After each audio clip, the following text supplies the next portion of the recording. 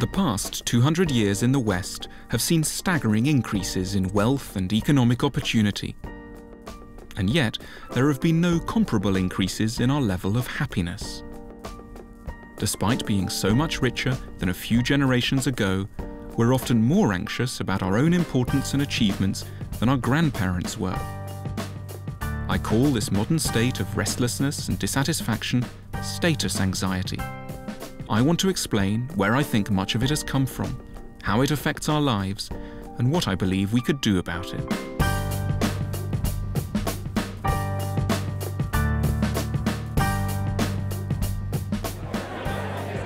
If we're surprised that being richer hasn't made us happy and secure, it's because we don't understand the psychology of satisfaction.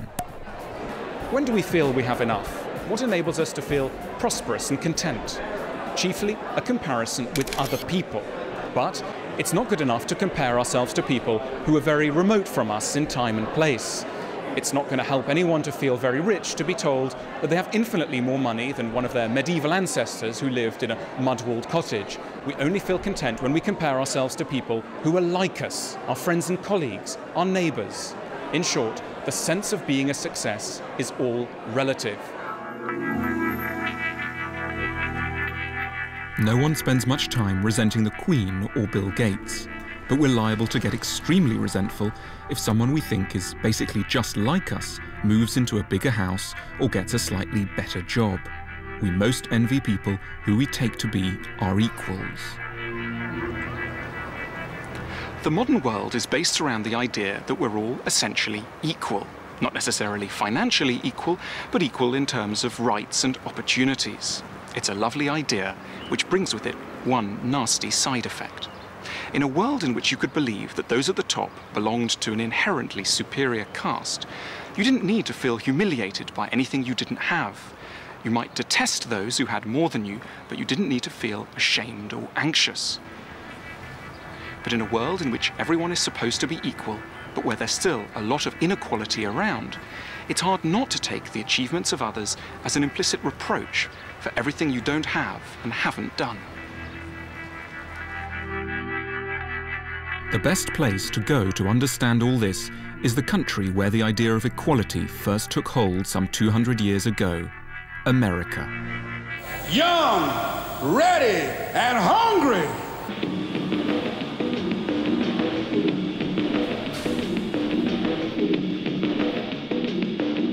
In 1776, America had a revolution which changed the world.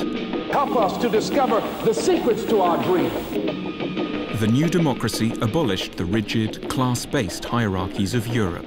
Just say to yourself every day, it's possible. From the first, this basic sense of equality energized America, but it also, quite unintentionally, increased Americans' anxieties about what their true place was. You can't tell me nothing about this subject because I was poor, but I'm blessed God I ain't poor now. Their anxieties were destined to become our anxieties.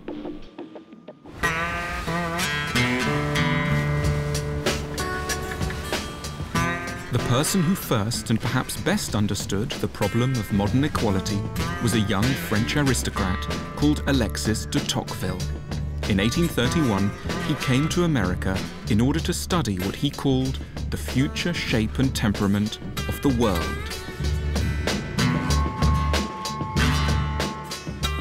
When de Tocqueville travelled to America, the Europe he was leaving behind was still essentially an aristocratic society, run along feudal lines. This was a world in which you tended to accept the status that you'd been born into.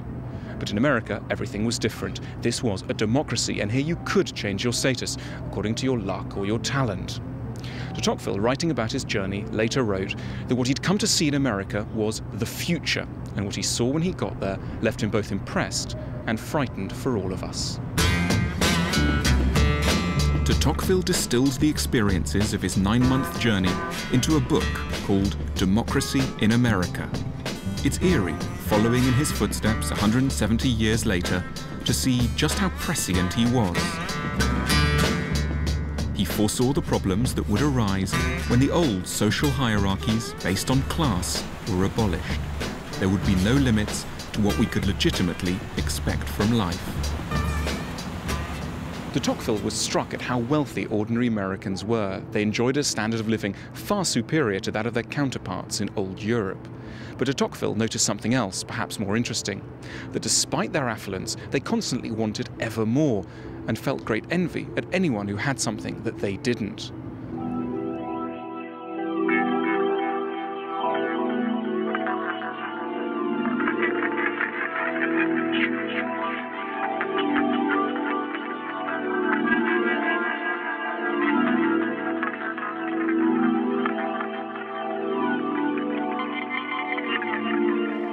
In a chapter of his book entitled "Why the Americans Are Often So Restless in the Midst of Their Prosperity," de Tocqueville analysed the relationship between equality and a gnawing sense of envy.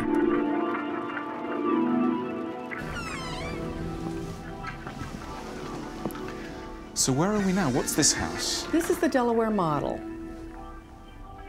Which is? How does it fit into the range of models It available? is a very popular model. I would say that this model is on the larger end, not our smallest and not our largest. And does it come with all this furniture?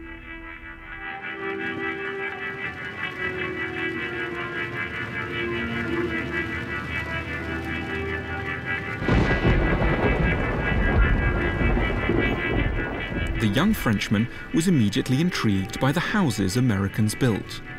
I was surprised to perceive along the shore a number of little palaces of white marble, several of which were of ancient architecture. When I went the next day to inspect more closely, I found that the walls were of whitewashed brick and the columns of painted wood. In the confusion of all ranks, everyone hopes to appear what he is not. And this is you said the colonial style? This is a pretty traditional two-story colonial with... Is that a Doric column or? Those are our decorator columns to enhance the room, where we put a mirror back there, which is also a decorator touch. Right. De Tocqueville said, "When inequality is the general rule in society, the greatest inequalities attract no attention. But when everything is more or less level, the slightest variation is noticed.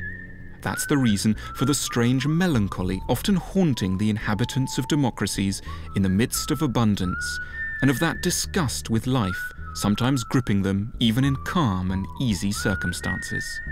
Is this real stone? That's called a non-standard option. Joni Hartley works for Washington Homes.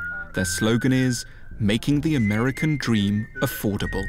Is that a standard piece, do you know? Is Yes. that Oh, no. Above the door, no. Right, That is a decorator item. Right.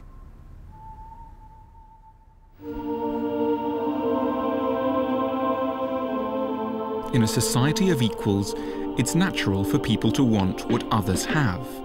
Between 1970 and now, the proportion of Americans who define the things in this store as necessities rose continuously. 3% in 1970 thought a second television essential. Now it's 75%. There have been equivalent increases in the numbers feeling they need the other products here at Best Buy. This relentless process from luxury to decency to psychological necessity had been noticed by de Tocqueville. He thought it explained why the Americans' greater wealth would not necessarily make them happier. The reason was that all barriers to social expectation had been removed in the United States. In America, wrote de Tocqueville, "I never met a citizen too poor not to be able to glance with hope and envy at the pleasures of the rich."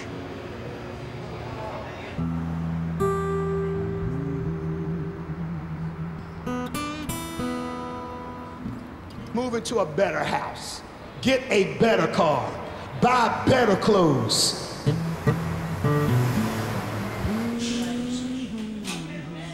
Poor citizens, de Tocqueville noticed, compare themselves with rich ones and trust that they too will one day follow in their footsteps.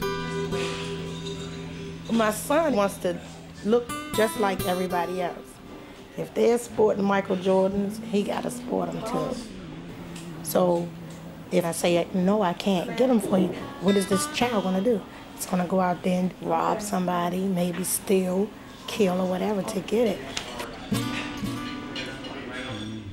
Some people from humble backgrounds do become very rich in America. But, unlike the poor of aristocratic societies, low-status Americans are prone to view their condition as nothing less than a betrayal of their expectations.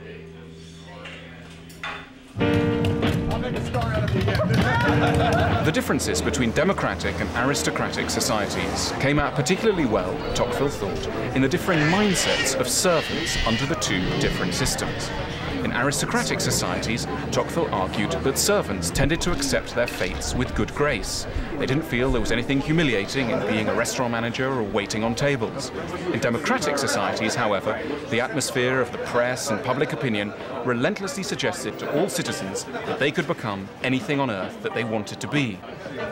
However, as time passed and the majority of people failed to realize their dreams, they fell prey to a kind of bitterness and a sense of despair, and their hatred of themselves and their masters grew fierce.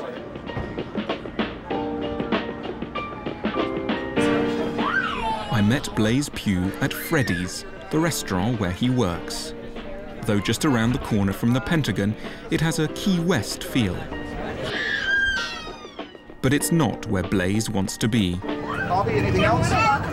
He has set his sights on being a TV chat show host. I'm a fun person. I'm a lot of fun. I'd like to be on television every damn day. Really? Every day? Yeah. Every night? Every night. With your own show?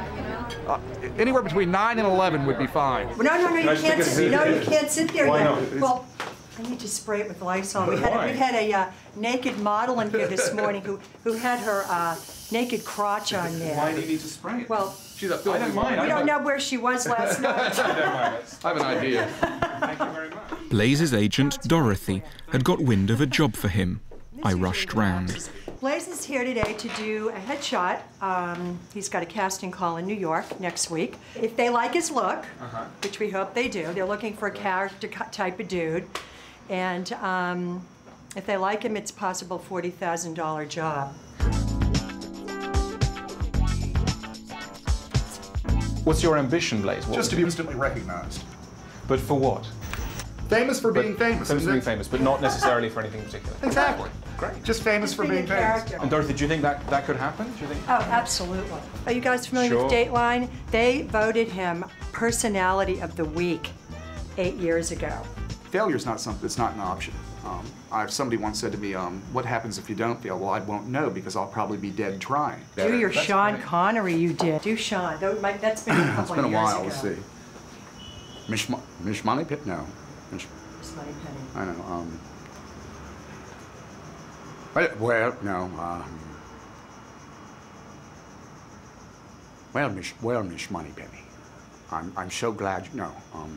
As long as the day is here, I look for Moneypenny wherever I can go. Well, that's not. You did a bad. terrific job. When I next met Blaise, he proved difficult to recognize at first. Roncom's offering 20% off today. Hello?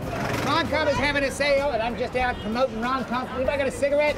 Roncom's offering 20% off. Come on, give me 20% now. Let's The get rigid off hierarchical system of almost every Western society until the 18th century was unjust in 1,000 ways. Roncom's having a sale across the street. But it did offer those on the lower rungs one notable freedom. The freedom not to have to compare their achievements with so many more successful people's, and so find themselves inadequate as a result. Roncom's having a sale today. But do you ever think when you're doing this kind of work, do you ever sort of think, maybe I should just accept that maybe I won't make it to the next level? No. And maybe I should just accept that, life in the restaurant business is my lot. But it's not where I'm supposed to be. But do you ever despair? Do you ever just say, I should just accept really that what I am is a restaurant manager. I'm not Johnny Carson. I'm not David Letterman. I'm a sponge. I can't because I am. They just don't know it yet. We're all more like Blaise than we care to admit. Hello? We torment ourselves with comparisons between our lives and the lives of those a few rungs up the ladder. It obviously does not make us any happier. Why are we so unable to curtail our painful aspirations? Ron-Com's having a sale across the street.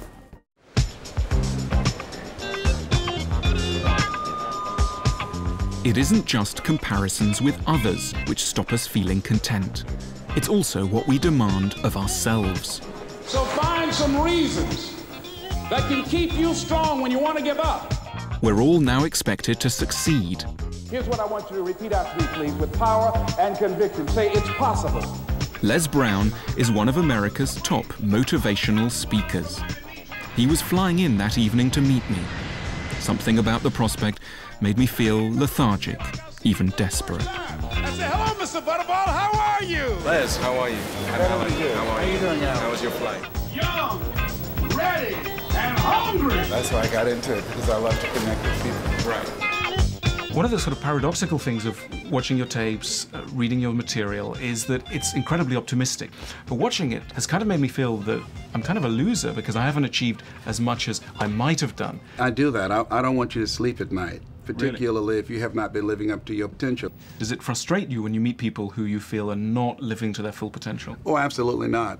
When I see those kind of people, I look at them and I check them out and see what kind of physical fitness they're in. They perhaps would be very good in cleaning my house, washing my dishes, driving me around, cleaning my clothes, cutting my grass. Some people choose a life of mediocrity. That's your choice. There are people who decide, I don't want to do anything but what I'm doing. I want to do drugs. I want to be an alcoholic. I want to be worthless. I want to be no good. I want to be a criminal. People make choices. But what about those people who say, I don't want to be a criminal, I want to be a chief executive, etc., but they happen to be a criminal, or they happen to be a drug addict? They don't happen to be, they have chosen to become that. So whatever you are in life, you've chosen it. Wherever you are at some point in time, you made an appointment to be there. But this very tough philosophy, one could say that actually you've been a very privileged man. Privileged? You've been a very privileged man. How so? Well, you were born into a loving family.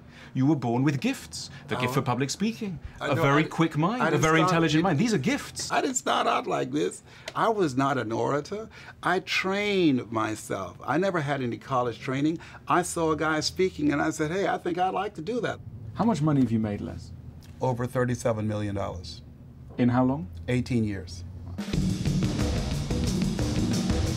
You've got to continue to work on yourself personally, to work on yourself professionally. You got to be hungry. I think my basic feeling with Les is that he's very inspiring. Obviously, you come away from his company feeling like this really is someone who could help you to make your life, make your millions, etc. But I suppose there remains a dark undercurrent of all this, that it raises your anxiety levels. You think, I should be so much more than I am. And in many ways, I think that life simply isn't as flexible as Les makes out. And I think that the old resignation to one's condition is obviously negative in all sorts of ways, but it can also be quite calming. It helps you to accommodate yourself with what could be quite harsh and quite unbudgeable conditions of life. So I think there's a real benefit sometimes to an approach that sees life as essentially a cruel joke.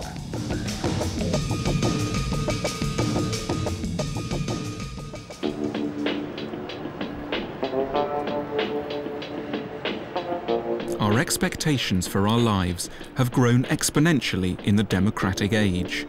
A philosopher who thought deeply about what that might mean for human happiness was Jean-Jacques Rousseau, an eccentric, shrill, but unsettlingly persuasive 18th century Frenchman. Rousseau had a fascinating idea about what it is to be wealthy. Being wealthy isn't just a question of having lots of money, it's a question of having what we want. Wealth isn't an absolute, it's relative to desire. Every time we seek something that we can't afford, we can be counted as poor, however much money we may actually have. And every time we're satisfied with what we have, we can be counted as rich, however little we may actually possess. There are two ways to make people richer, reasoned Rousseau: to give them more money or to restrain their desires. Modern societies have succeeded spectacularly at the first option. But by continuously inflaming our appetites, they have at the same time helped to negate their own most impressive achievements. This analysis led Rousseau to one of his most provocative ideas. his concept of the noble savage. Rousseau argued that the so-called uncivilized peoples who lived in the forests, in the language of the day, savages, were not just morally better than the corrupted inhabitants of cities like Washington, D.C., they might also be happier. Modern societies might actually leave us feeling more deprived than primitive ones, where people contented themselves, in Rousseau's words, playing with crude musical instruments or using sharp-edged stones to make a fishing canoe.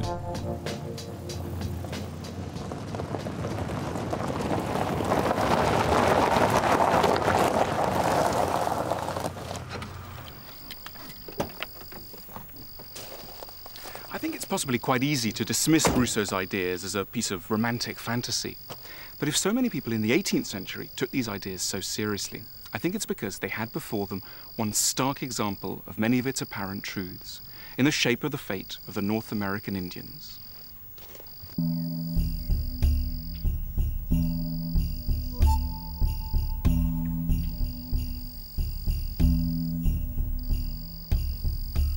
It's a picture of my grandfather and my grandmother and my aunt.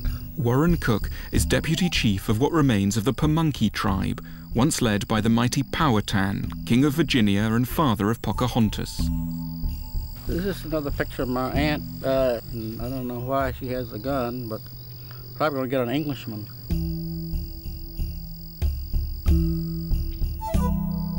Reports of Native American life from the 16th century onwards had described it as materially simple but psychologically rewarding. Communities were close-knit, egalitarian, religious, playful, and martial.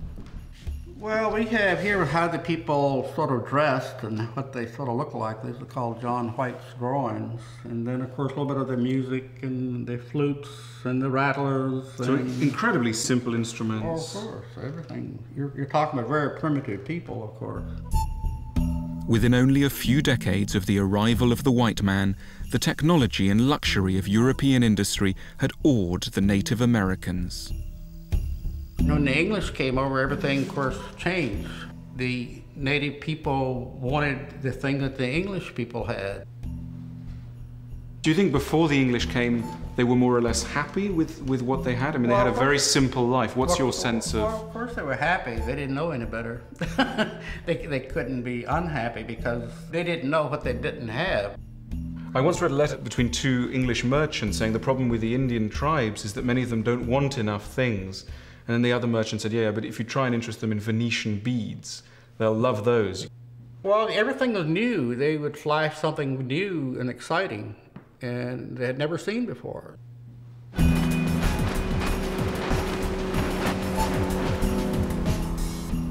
Their new possessions didn't appear to make the Indians much happier. Rates of suicide and alcoholism spiraled, and communities fractured. The tribal chiefs would have known what Rousseau was talking about.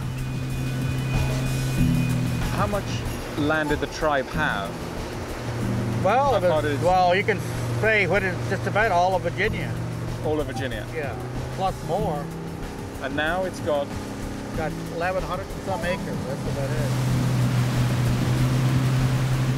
And do you think the culture they've put in this place, I mean, we drove through on the way here, through endless strip malls, Walmart, you know, KFCs, all these big brands. That's the culture that's replaced the Native American culture. And what do you think of the new American culture? You got 10 times more things to be anxious about now. What are we anxious about now? We anxious about everything. You know, we got all these psychological problems. We got Prozac kids, Prozac women, but in the old Prozac men. But surely they're sure. Well, you lost maybe just a simpler type of life without the anxiety. The Indians ceased listening to the quiet voices that spoke of the modest pleasures of community and of the beauty of the empty canyons at dusk. And that, thought Rousseau, was what we'd all done. I get angry when you read about it. You know, you go back and kind of relive what the poor people went through. I get mad at that. When you meet an English person now, you feel angry or you forgive them?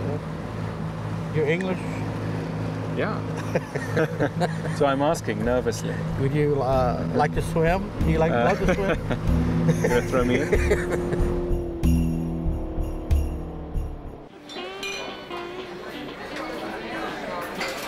It was an American psychologist, William James, who first explored from a psychological angle the particular problems that societies create for themselves when they start raising huge expectations in their citizens.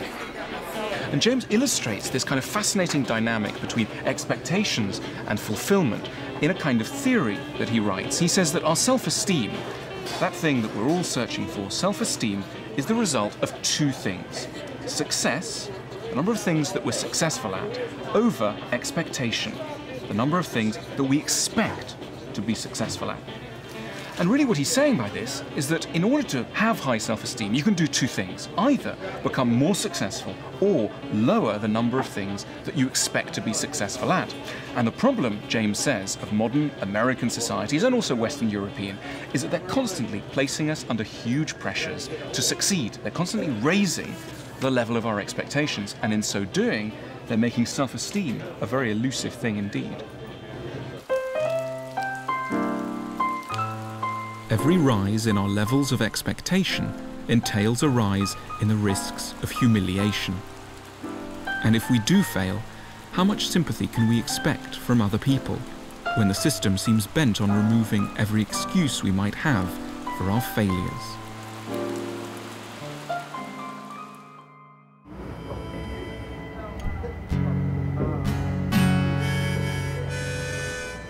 I worry about trying to survive, trying to make it, you know, just working hard, trying to provide for my kids, trying to keep a nice home over their head and make sure, because in our society today, it's hard. Move into a better house, get a better car, buy better clothes, and then when God gets finished, tell him to give you the mic and let you testify.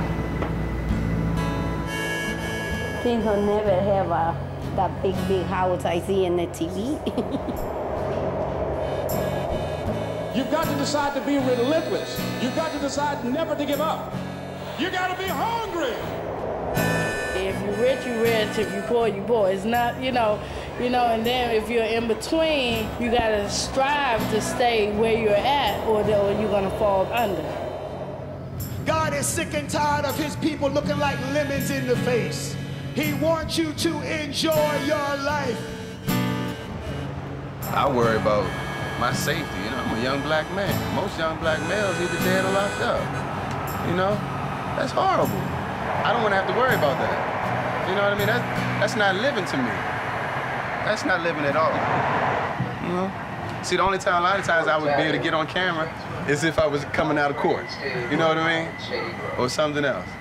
The street could those other African-American Civil War Memorial. Doors open outside. No country embodies the meritocratic ideal like America. It is, we're constantly being told, a wide-open country where anyone who works hard can succeed. This constant striving can disturb the mental calm of people who are, to all intents and purposes, rich. But it has also changed their attitudes towards the poor.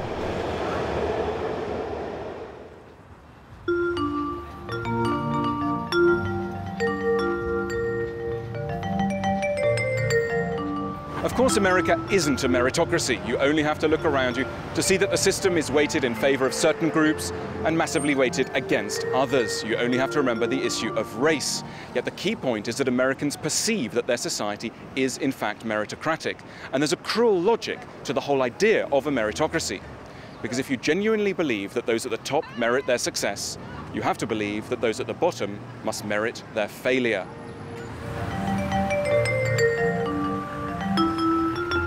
Jenny Lamont begs by the side of the road to feed her 2 children. What do you think when you see people like her? Do you think they've been unlucky? Or do you tend to assume that they have in some way brought it on themselves, that they're losers even? I think a lot of the middle-class people and people that have money, yeah, they look down on you. When rich people come, they'll be rolling their windows up, or they won't even pull their car up next to you. They don't want to have anything to do with you. So who are the people who help you most? Mexicans, Indian women and a lot of women. Why do you think that is? Because they've been there, and they know that you wouldn't be out there if you didn't need it. Thank you so much, ma'am. God bless you. Thank you. You have a nice day, ma'am. Thank you so My husband and I were together for 26 years, and my husband recently died. I was a bookkeeper for a small company. I worked there 7 years, and I lost my job. I came home from work. He was in a coma on the couch. Called the ambulance. They took him to the hospital.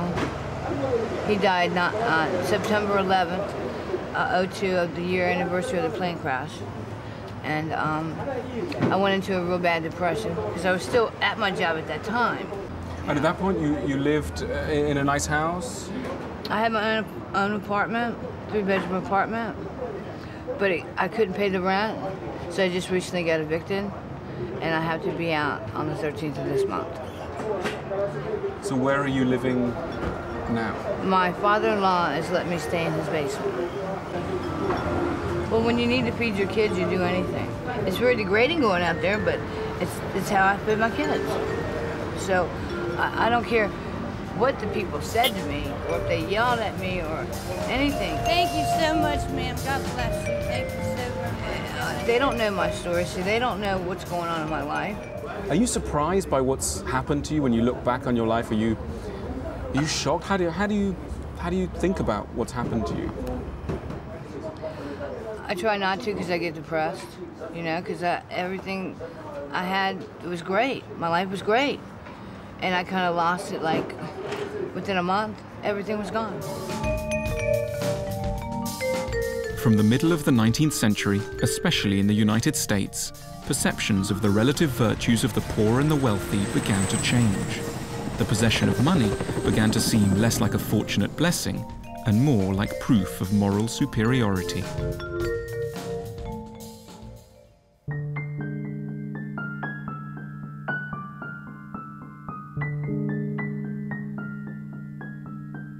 I felt a bit nervous about meeting Grover Norquist.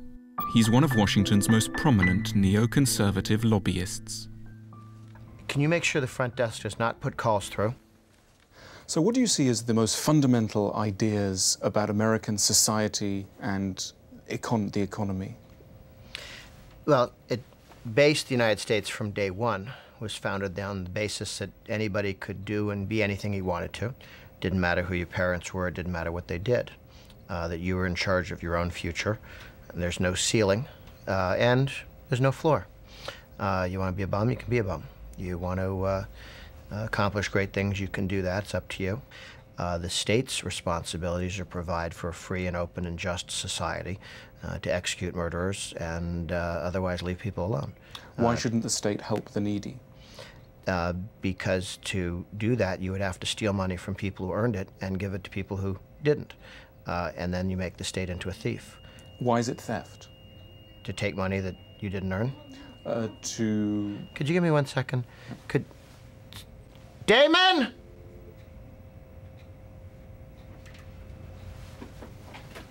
Damon? Whatever you're doing, shouting over there, it comes right through the walls. Could you make sure people are quiet? Because we're getting noise louder than just talking noises through the walls. You're suggesting that taxation is theft? Taxation beyond the legitimate requirements of providing for justice is theft, sure. It strikes me that there's a lot less guilt towards the underprivileged in American society compared to in European society. Why do you think that might be? If you believe that somebody's property and wealth is not necessarily legitimately earned because he's an earl or a duke, or he got it from his great-great-great-great-grandfather who stole it from the Normans or the Saxons or something, well then wealth, property is theft. And in Europe, a lot of property was theft. Okay. In the United States, because we take so many immigrants, it's a little hard to argue that you can't succeed when you see, 5-year-old Cambodian children coming out of the killing fields of Cambodia, becoming the best speller in the country at age 12. Okay, that person could do it, and you're telling me that you can't get out of bed in the morning and go to work because life is unfair? Do you think it's nicer to be poor in Europe than it is in the United States? Nicer. I don't know, maybe less dignity if the government's willing to do more for you. When people give you money for not working, it's destructive of human dignity and eventually destructive of human liberty. It turns people into lazy folks who don't want to accomplish anything and just sort of sit around. Why would you want to have anything to do with that? I don't believe in the American dream. You know, I really don't. I think that's just words, you know? In America, it became possible for the first time to argue that the rung of the ladder each person stood on accurately reflected their true qualities. Conveniently for the successful, this reduced the need for welfare, redistribution of wealth, or even simple compassion. Given this relentless logic, voices like Grover's will only grow louder. Damon! If you met someone who was very successful in every way, had lots of fame, money, respect, and you asked them why they were successful, and they said, well, it's just good luck, you'd think they were being unduly modest. Similarly, if you met someone who was a failure in every way, no job, no money, no respect, and you asked them what had happened, and they said it was just bad luck, you'd think they were trying to hide something. Essentially, luck has disappeared as a plausible explanation for what happens to people in their life. Winners make their own luck, is the punishing modern mantra.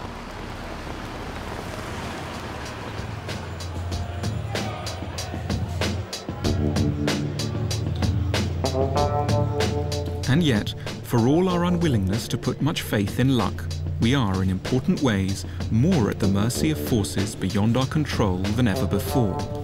The globalized economy has brought great rewards to its winners, but it's also constantly creating large numbers of losers.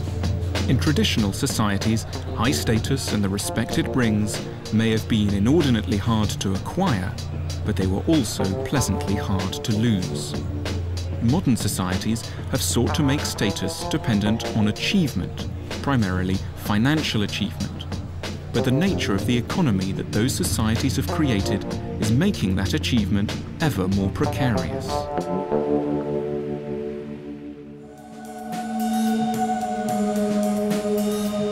Bethlehem Steel, outside Baltimore, was once the largest steelworks in the world. Now, all but one of its furnaces lie rusting, its workforce down from 32,000 to 2,000. Joe Rozelle has worked there all his professional life. Yeah, there's always been a sense of pride in the steel industry. A lot of the people in the steel industry are patriotic. People, enlisted in the Army. We were doing a lot of work that would, built American. People knew that.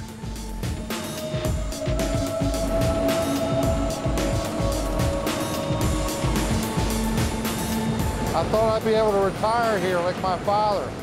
I'm a second generation. My father worked right here in this mill.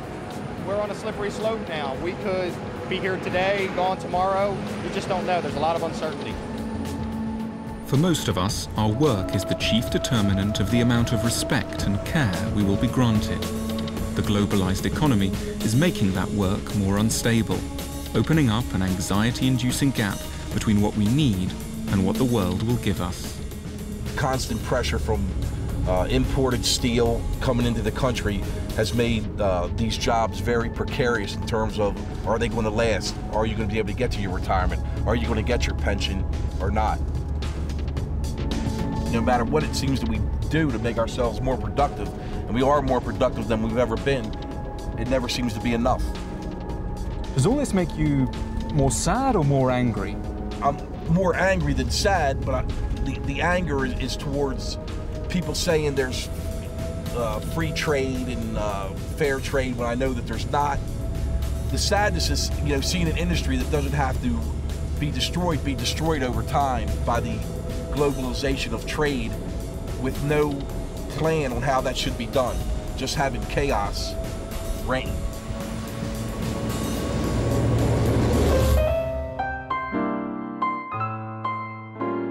We seem determined to remove any excuse we might point to for failure, just when more and more of us are less secure in our jobs than ever. I'm interested in the consolation still available to the unsuccessful when the world doesn't give them the respect that they need.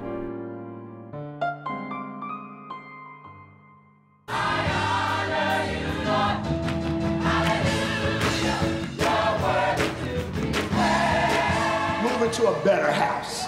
Get a better car. Buy better clothes. And then when God gets finished, tell him to give you the mic and let you testify. Over the course of the 19th century, many Christian thinkers, especially in the United States, began to change their views of money and worldly success. Increasingly, in a departure from traditional Christian thought, American Protestant denominations have suggested that wealth might be a reward from God for holiness. Make money your friend. Touch your neighbor and say, make money your friend. Make money your friend. Make all the money you can. Our friend at Tocqueville also noticed this new American tendency for Christianity to align itself with the materialist values of the rest of the culture. The evangelical mission, he said, appears here to be an industrial enterprise. Bishop Jimmy Ellis III founded the Victory Christian Center in a rundown Philadelphia neighborhood in 1983. His congregation now numbers 1,600. We need to learn how to become friends with money. You know the grace of our Lord Jesus Christ, that though he was rich, yet for your sakes he became poor, that you, through his poverty, might be rich. And that's not spiritual riches there. People try to make it spiritual. It's not spiritual. The whole chapter is talking about money. So let me try and understand. So Jesus became poor, yes, so that we can become rich on earth. That's right. Sunday morning in Levington, Suffolk, England. For centuries, all across the West, people have been coming to services like this. On offer has always been the consoling reminder that there might be more important things in life than status and success. The very fact that we still retain a distinction between wealth and virtue and ask of people whether they're good rather than simply important is in large part due to the impression that Christianity has left on Western consciousness. For Jesus Christ's sake, our only mediator and advocate. It's become rather unfashionable to take Christianity all that seriously, in Britain at least, and yet the fact that we don't may be a major cause of our modern status anxieties. We've largely lost the Christian sense that there is no necessary connection between a person's value and their status in the world. For Christians, Jesus had been the highest man, the most blessed, and yet on earth he had been a humble carpenter, ruling out any simple equation between a person's status and their position in heaven. It's worth dwelling on just how much consolation there must have been in that very simple idea. You can't tell me nothing about this subject because I was poor, but I bless God I ain't poor now. I didn't have no bank account, but I thank my God that I followed him. I thank God. I know what God can do for you if you just follow and obey him.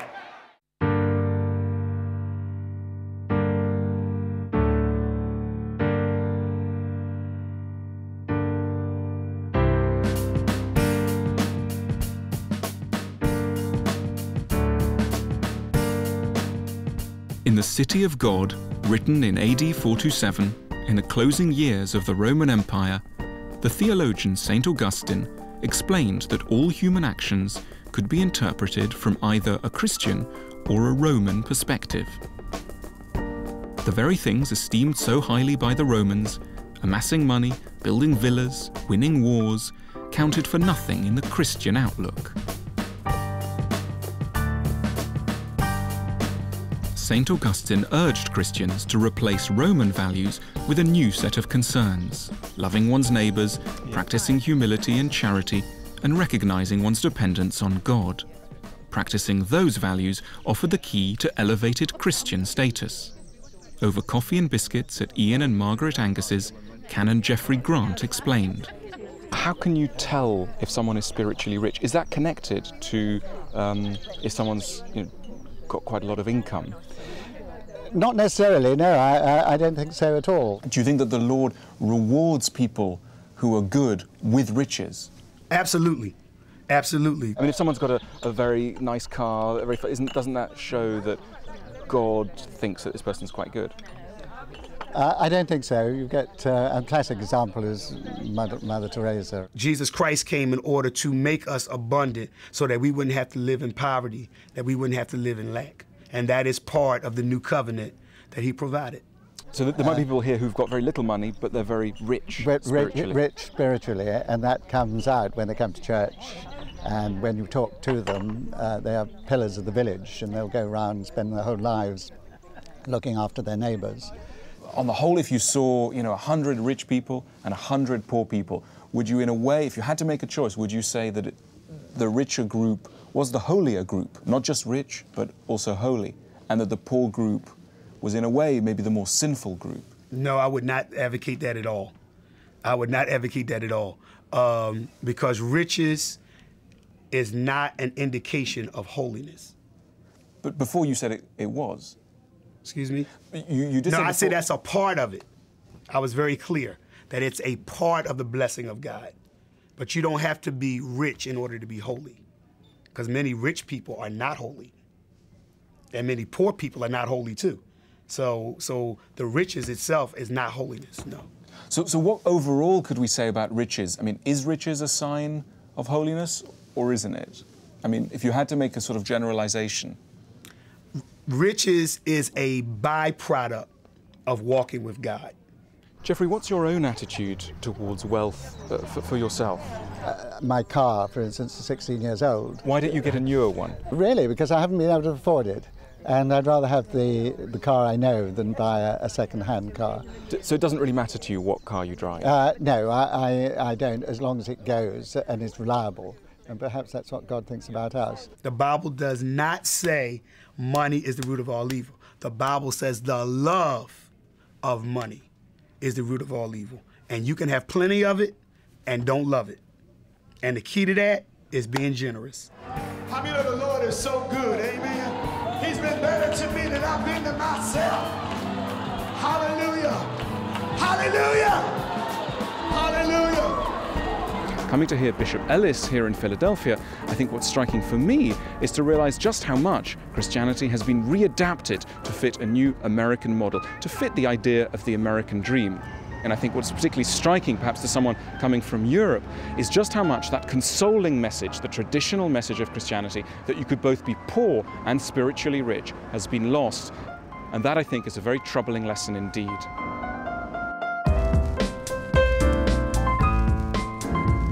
Until the late 19th century, it was the spires of churches and cathedrals which dominated the skyscape of every town and city in the West. City dwellers engaged in worldly tasks could remind themselves of a vision of life which challenged the authority of ordinary ambitions. There's no doubt that it's worldly values that have now triumphed over spiritual ones. And there's one aspect of this decline in Christian belief with particular implications for status anxiety.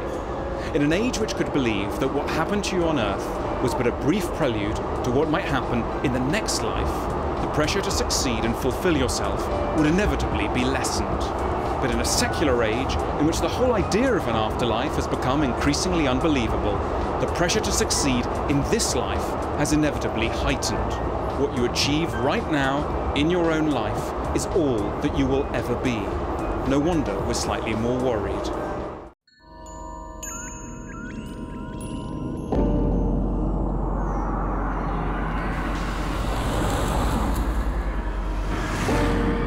Everyone's searching to be someone, everyone's looking to be someone, everyone's going out of their way to be someone. So basically everyone's looking for status, you know? Everyone's looking for a better job, a better education, you know? A better way of life, so it's all about status. We look for rewards in terms of promotion, in terms of money, in terms of buying a nicer house. For most of us, the reward we really want is attention. It's terribly boring to be ignored. And I think this is part of the joy and part of the game of contemporary life, isn't it? We're constantly classing others and constantly judging others. And once you start being aware that gestures have meaning, objects mean things, there's no escaping it. I want to explore how those anxieties affect almost every aspect of our everyday lives. We worry about being made redundant and how it will affect the way others see us. We worry about being passed over for promotion. We worry about being kept waiting. We worry about our colleagues and even close friends doing better than us.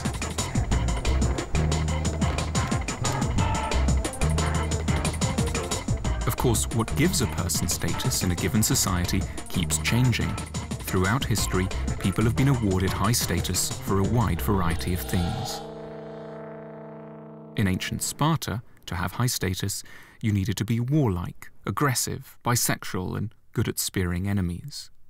Among the Inuit, the highest status people were those who could harpoon fish and seals. In 18th century Britain, you needed landed wealth, horses, a languid elegance, and a polished after-dinner dancing technique, whilst in the 21st century, it's fashion, business, sport, or all three. Though the way that high status is earned may have changed throughout history, the consequences of high status are familiar from really any time or society, and they come down to being treated well, to being treated with respect, and even you could say a kind of love. Just as romantic lovers will enjoy the care and attention of those who love them, so too those with high status will enjoy the care and attention of the world.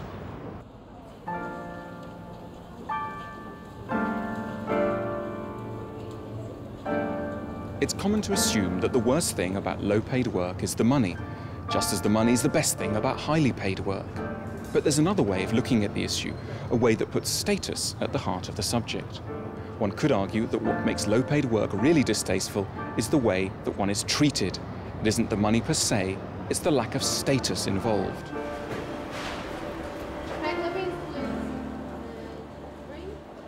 Many low-paid jobs leave us treated as if we didn't properly exist. No one cares who we are and what we think. We're machines for performing a simple task, not humans with as rich and as complex an identity as anyone in a boardroom.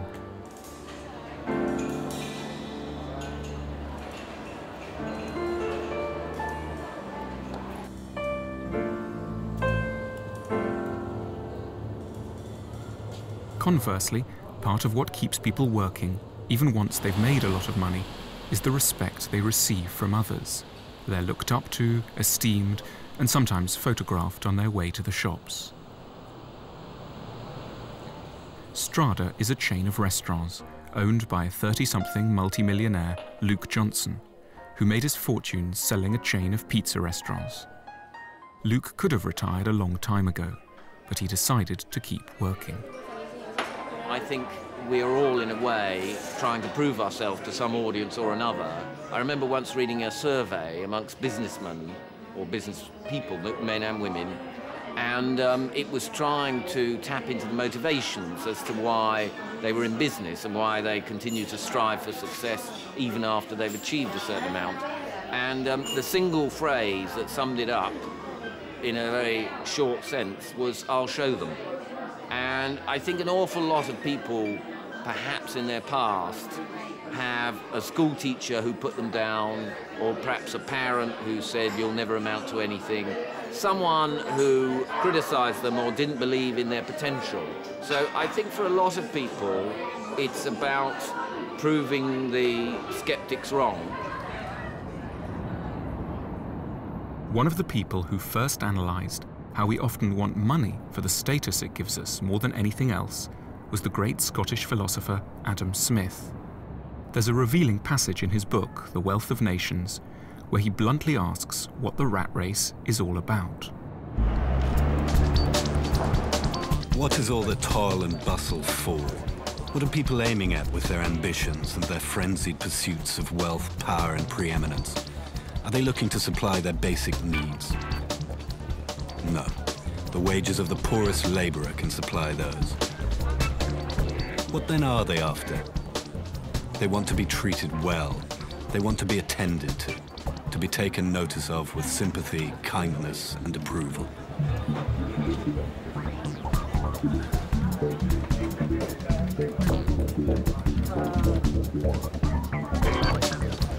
One of the things that makes Adam Smith such a central figure in the history of his subject is his analysis of the reasons why people are accumulating wealth, and his emphasis on the fact that they're doing this because they want dignity and respect, not just fancier clothes or bigger houses. Jean. How can I forget? How are you? This is Alina. Hi, nice to meet you, Jean. What was the name of the guy who had one eye? Oh, Boddington. Boddington. Few things trigger status anxiety more powerfully than school reunions. This is Haywards Heath School. People gathering here left 30 years ago. It can be agonizing to compare ourselves to people who were once our equals. More specifically, to have to hear of their success. Plenty would agree with Gore Vidal's line, "Every time a friend of mine succeeds, a small part of me dies."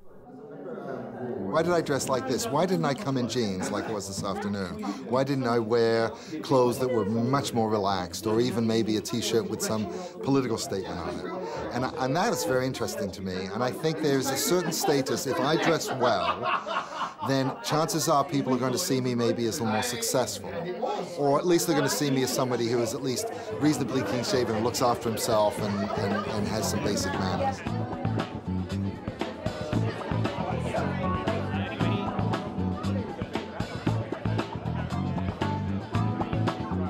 Why do we care so much about having status? Perhaps because our self-esteem is so dependent on the esteem in which we're held in by others. It's as if we suffer from a congenital uncertainty as to our value, growing confident in ourselves when others value us, and losing confidence in ourselves when we're ignored. The great American philosopher and psychologist William James went so far as to suggest that if we were completely ignored by everyone we came across, it would feel worse than being tortured. Whilst writing his book, The Principles of Psychology, at Harvard in 1890, James got many of his insights from simply interrogating himself. He noticed how differently he felt on days when he'd been greeted warmly and admired by people, and days when he was ignored and on his own.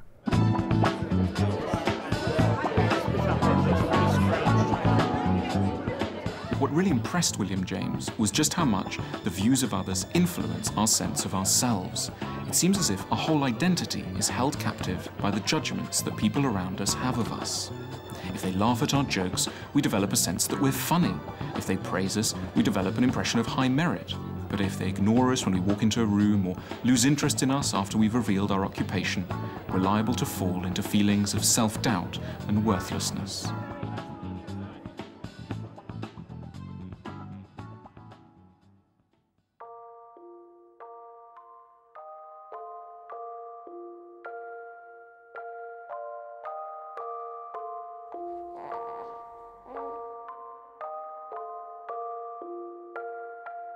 There's a part of the child in all of us. What do babies need to thrive? A stark study was made about this in Austria in the 1940s. 2 sets of babies were tracked, who both had identical and excellent material care. But one set of babies was looked after by loving, smiling mothers, the other by faceless nurses in a huge state-of-the-art orphanage.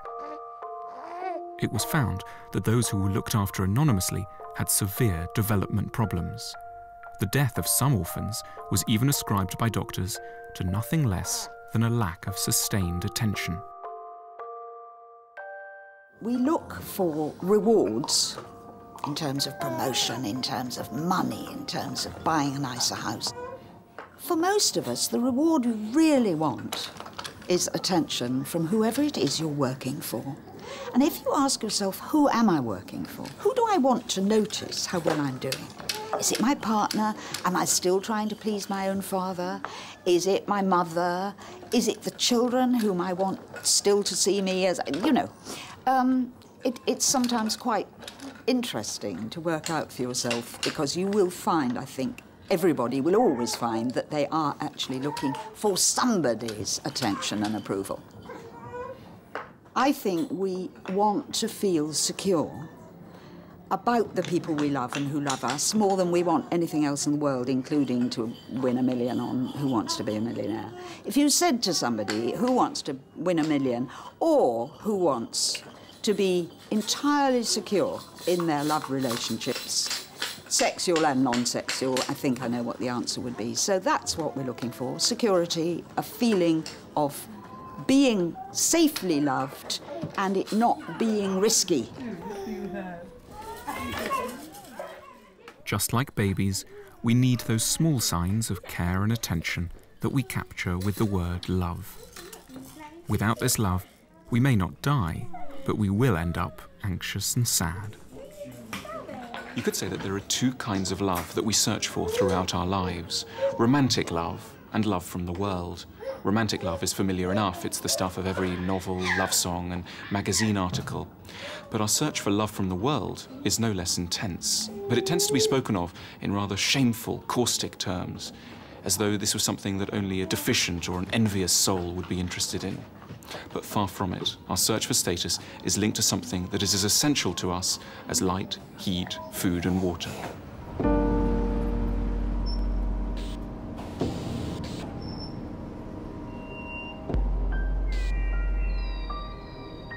Once we work out how central the need for love is, a lot of things become clearer. From why we go shopping to why we sometimes kill one another.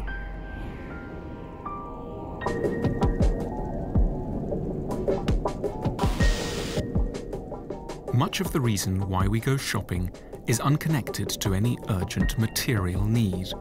We often shop in order to persuade the world that we are worthwhile, interesting people. We often shop for emotional rather than practical reasons. A lot of consumption is about acquiring status symbols, material objects whose primary use is psychological. They are objects that signal to the world that we are worthy of dignity and respect.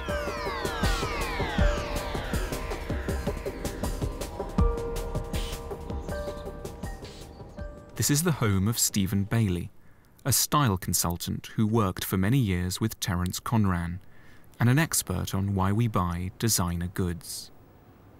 I'm not certain objects make us more lovable, but they certainly make us more interesting. I mean, knowing I was going to be talking to you today, I made a very conscious decision about which of 5 wristwatches I should wear, and I was very, perhaps some would say anxious about what your expectations might be, because I thought you'd be thinking I'd put a Rolex on. And instead, I've chosen a particularly obscure form of antique watch with a brown ostrich strap. Now, I'm not, I suppose to some people this is the most monstrous form of affectation, and they're probably right. But I find it absolutely fascinating that the mere application of a device to one's wrist can entirely change, one's style and the way in which other people interpret me.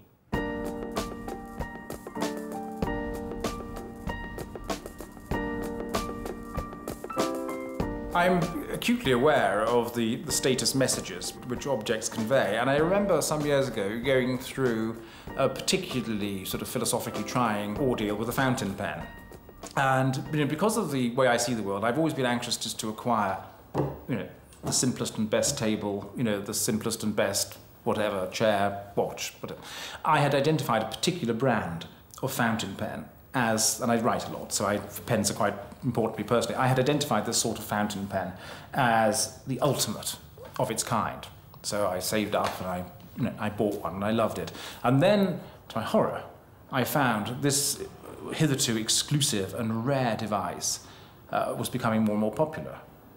And I remember going through this terrible, terrible moments of self-examination, thinking, should I now that my revered fountain pen has become popular, should I hide it away and not use it? And ultimately I decided, no, the best thing to do was actually just bash on, and brave it, because I thought it was, ultimately it was more arch to hide it away. The man responsible for the term status symbols was the American sociologist Thorstein Veblen, who wrote a wonderfully witty, even bitchy book called The Theory of the Leisure Class in 1899. Having observed the rich at leisure near his home in Connecticut, he became fascinated by how people acquire certain luxury goods to symbolize their high status. Many clothes were deliberately designed to show that the people wearing them didn't need to work, indeed couldn't possibly do so in something so impractical. People are often mocked for their interest in luxury goods, luxury cars or clothes, and they're described as being greedy for wanting these things. But I think that's to miss an emotional subtlety of the whole subject. People are attracted to status symbols principally because they want to feel valued.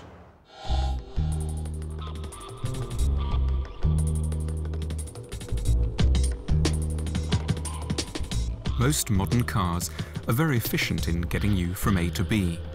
So if there's a continuing appetite for so-called luxury cars, the reason typically has little to do with engineering, ABS brakes and satellite communication.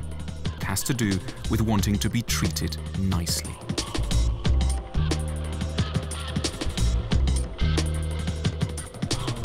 What's special about this car? Well, we're in an environment, it's a very nice place to be. I mean, looking at the dash as a whole, you've got acres of walnut wood, stitched leather top of dash. We also have a feature in here called active seats, which will massage your posterior for long journeys to make sure you don't get a numb bum.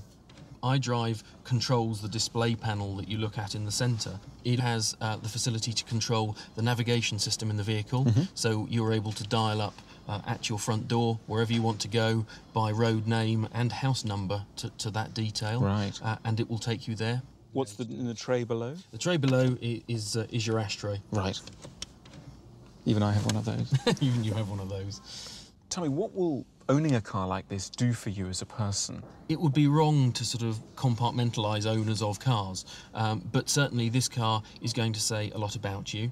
The visual appearance of the car is a strong, muscular appearance to the car. It has a lot of purpose to it. I think owning a car like this gives you a tremendous amount of confidence.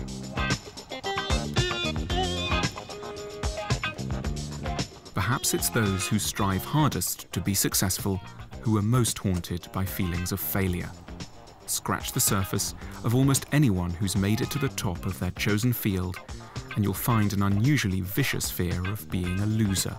After all, what need would there be to be so impressive if it wasn't for a fear of being the opposite? There's a sad, emotionally deprived side to upmarket car sales.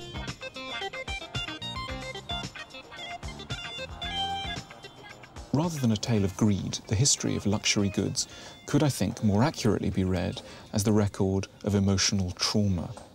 It's the legacy of people who felt pressured by the insensitivity of others to impress them through the use of material objects. And that really places the onus for what's going on in the world of luxury goods, not just on the buyers, but also on their audience. Because I think it's an uncomfortable but very true fact that the amount of love that you receive from the world is dependent upon the number of status symbols that you can wield. Signs of how much we crave respect don't only lie in our appetite for shopping. They also lie in our extreme touchiness about whether or not we're being taken seriously. A touchiness that can lead people to challenge each other to fights, and even fatal duels to prove themselves.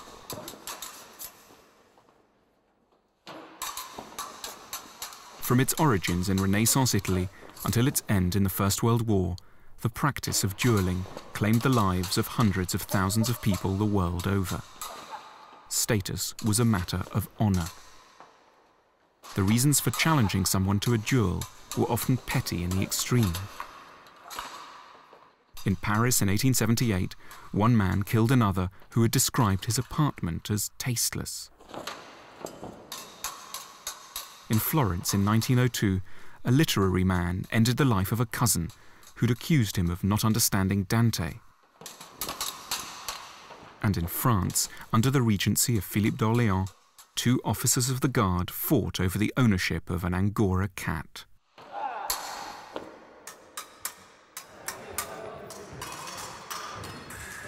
Dueling symbolises a radical incapacity to believe that our status could be our business, something that we decided and then didn't change according to the shift in the views of our audience.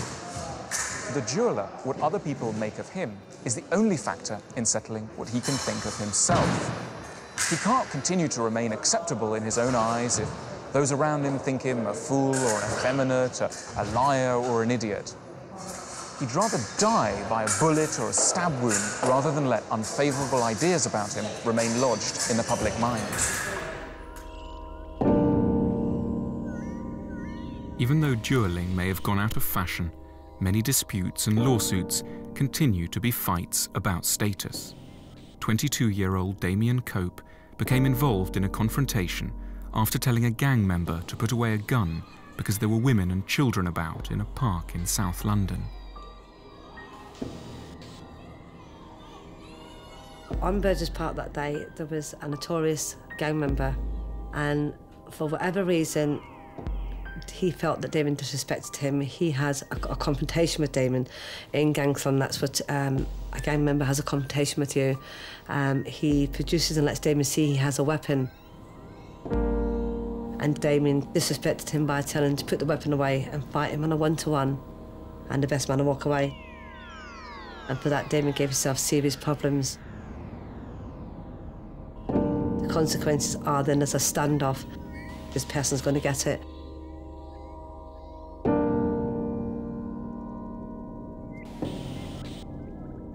I clearly remember the last time I looked at the clock, it was 9:30, and I had fell asleep. And the next thing I knew was the phone was ringing, and it was Fiona, Damien's girlfriend, and she was screaming down the phone, "Damien's been shot." I jumped up and I said, "What?" She said, "Damien's been shot."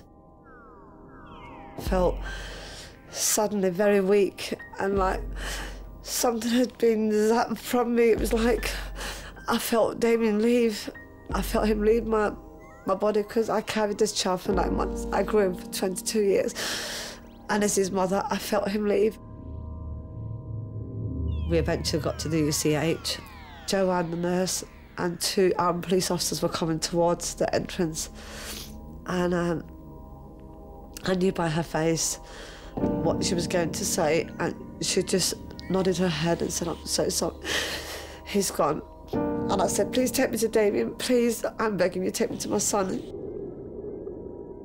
She took my hand and she took me down a corridor, and I saw my child laying there, and I hugged him. I asked him why somebody had shot him. What did you do so bad for somebody to take your life? Damien Cope's death is a shocking example of the consequences of a dispute about status.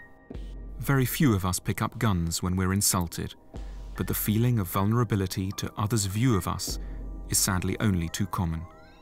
It's worth asking why this anxiety about status should nowadays be worse than it's ever been in history.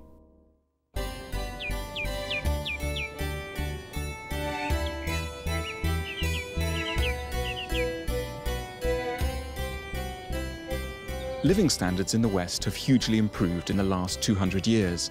There have been major increases in life expectancy, economic opportunity, and wealth generally.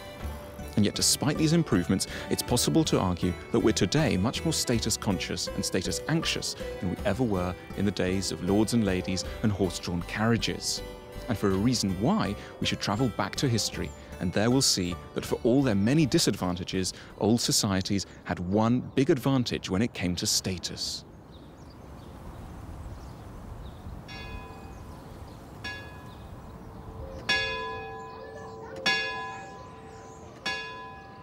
Before the middle of the 18th century, status tended to be handed out in very particular ways.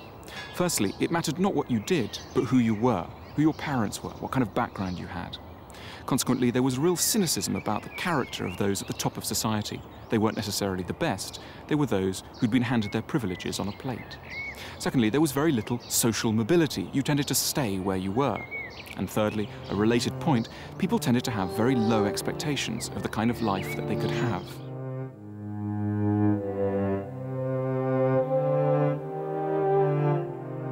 Under the old feudal system, only a very few had ever aspired to wealth and fulfillment. The majority knew well enough that they were condemned to exploitation and resignation.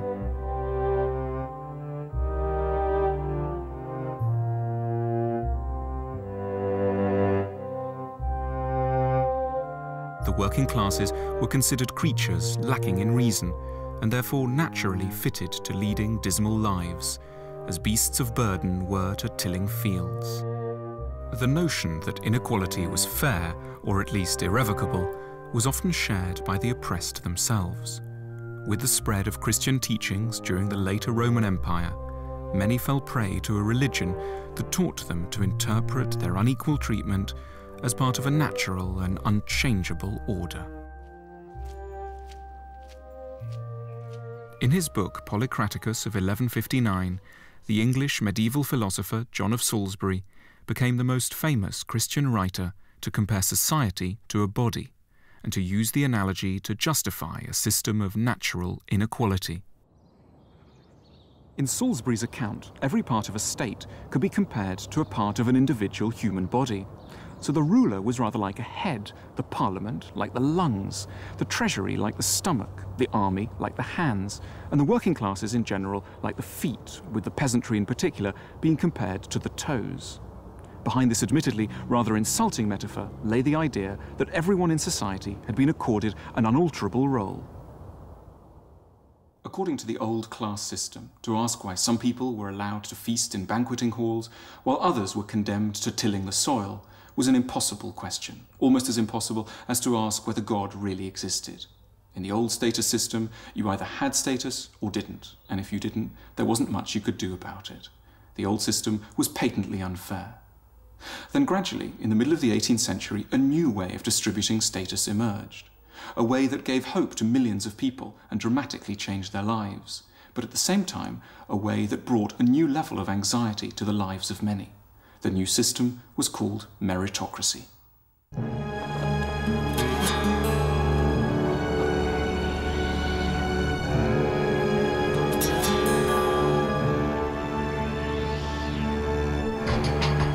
I travelled to America to look at how the creation of the United States in 1776 fundamentally changed the way status was distributed. The constitution of this new country was based on an idea that would come to affect almost every aspect of life right across the modern Western world, the idea of meritocracy.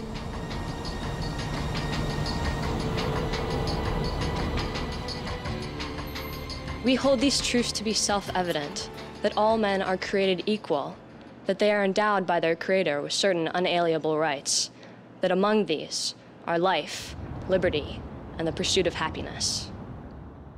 Those words were first drafted by Thomas Jefferson in June 1776. In his autobiography, written at the end of his life, Jefferson explained that he had spent his career trying to create what he called an aristocracy of talent to replace the old aristocracy of privilege and, in many cases, of brute stupidity. He believed in the infinite perfectibility of every person. Talent belongs to everyone, he wrote. It is as much a part of a man as his arm or his leg. It belongs to everyone, to a greater or a lesser extent.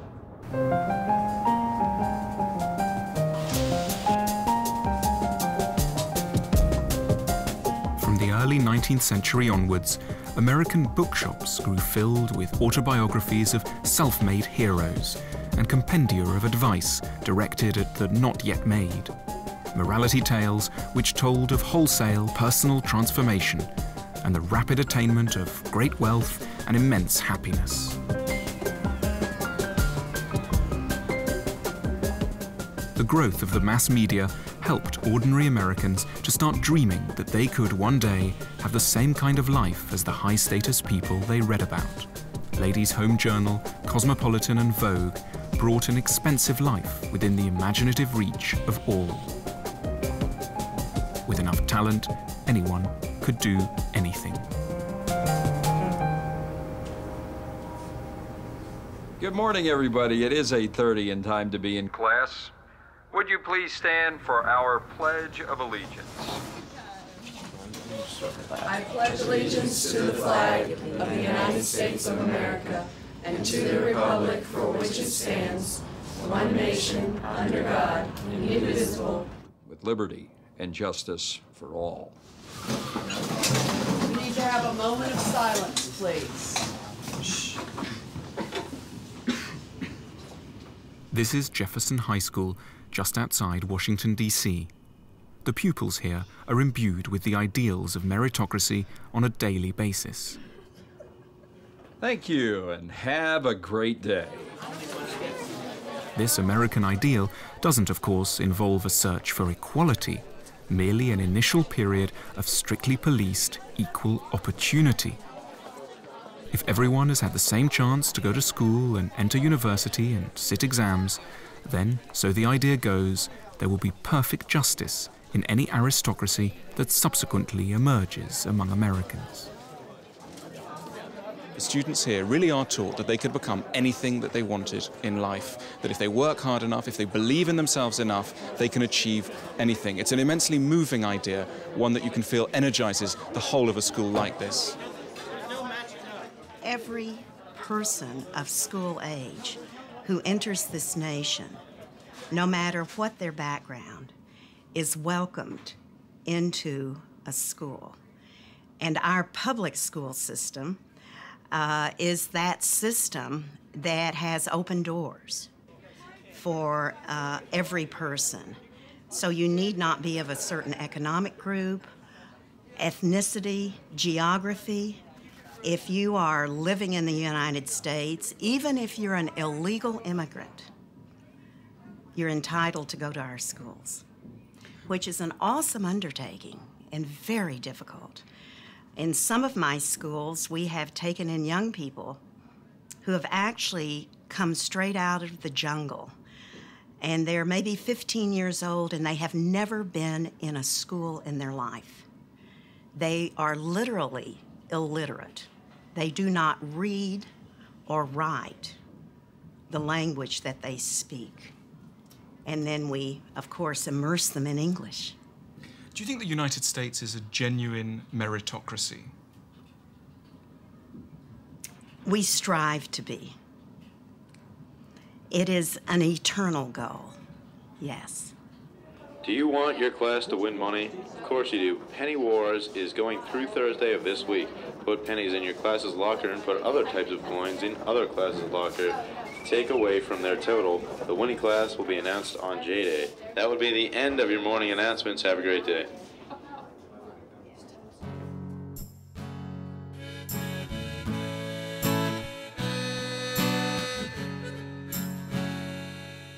The American dream took a long time to filter back to the motherland.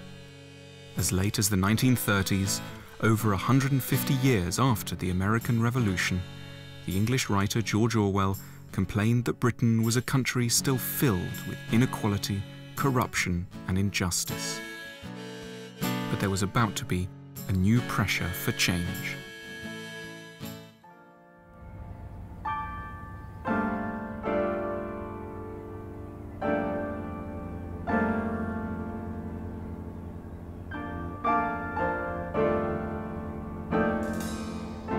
What we need now in Britain is a revolution against class privilege.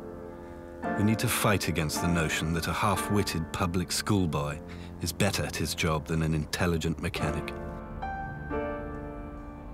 Although there are gifted and honest individuals among them, we have to break the grip of the old aristocracy. England has to assume its real and just shape. In March 1936, George Orwell came to Wigan in Lancashire and spent 2 months here. He was appalled by the poverty that he saw all around him. But what appalled him even more were what he felt to be the causes of the poverty. The fact that those who had low status didn't seem to deserve it. He came away calling for a revolution in a class structure. This wasn't to be a violent revolution. He said there wasn't to be red flags and street fighting. But what he wanted, in his words, was a fundamental shift in power towards those in the society who deserve it. Things have largely gone George Orwell's way. Whatever the differences between politicians on left and right, what they're all agreed on is the priority to get a true meritocracy up and running. They may differ about their views on how to do this, but they're all agreed on its central importance. If you come to Wigan today and visit one of its biggest comprehensives, Kingsdown School, you'll find Orwell's ideas for a meritocracy being put into action. League table came out, right? And once again, we're at the top of the tree. I think we'd been there all year. I think you have. I don't think there's been any point at which we've fallen off this top position, but there's still a couple of months left in school where we can be caught up if we let our standards drop. Right, we don't want to come second, but we need to make sure that we finish at the top. School was in decline when I first came because attainment was low and morale was pretty low too. And I think the people in the community didn't have a very good image of the school, really, and didn't have an awful lot of confidence in the school, and things were a bit depressed. So what did you start doing as soon as you came here? Well, what we really had to do was raise morale, really, and build self-esteem, and those were the key things to do. To make sure that the young people felt valued and that the school was somewhere where they felt that they could succeed. So we took as our motto, your opportunity to succeed. Can we give those people a round of applause? 3 years ago, 10% of the students who left this school left with nothing, no qualifications at all.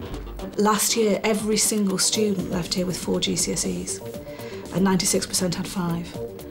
Now, that's an astonishing improvement. And then there was a 400% increase in students gaining 5 or more GCSEs at higher grade passes. They have made tremendous strides forward. The benefits of a meritocratic system have been extraordinary. People who for generations were held down within a caste-like hierarchy have finally been allowed to fulfill themselves in whatever way their talents allow. Race, class, gender, age, all of these have stopped being obstacles to advancement. An element of justice has entered into the distribution of rewards.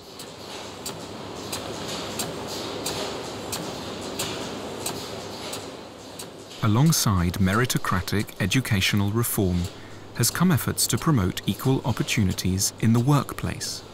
We're repeatedly told that through effort and diligence, we can make it to the top. This is Chilwood, a factory in Wigan that produces toiletries, packaging, and over 400 sanitary towels a second. I think anybody who really decides that they're going to go for it, the opportunities may not be in the exact job or position that they're currently occupying, but there will be opportunities round the corner almost. It happens. We've got good examples of it here. People who work hard and go for it will be recognised, because we aren't over-brimming with talent, but, you know, you find it, you've got to use it, and it happens. There's no doubt at all. It happens. I started with Chilwood in 1986 as a service person, which was for a 3-month trial basis. During that period, an opportunity came available within our SAMPRO division, which I applied for as a service person in that department, more permanent position. I was successful in achieving that position. I then moved on within SAMPRO to become a line operative and then a number 1 operative. About 1994, I was asked to go on to our cling film department of our retail food wraps. I was then offered a position of senior supervisor within our retail foil division. Following that, a position became available in 1998 for a production manager within our personal care department. I was then offered my present position, which is the manufacturing manager. So I've worked my way through the factory from right at the bottom, through every department, up to where I am now. There's a pride in the way that many people now speak about how they got to the top. A pride that would have been impossible in the days before meritocracy, when you only got places because of who your parents were. Earning good money and having an important job title indicate more positive things about you than they ever used to. But unfortunately, in a meritocracy, having no money and no impressive job title also say many more things about you than they ever used to. I don't enjoy it at all, tell you the truth. I find it very monotonous, very boring, unrewarding. There's no challenge in the job. It's the same thing day in, day out.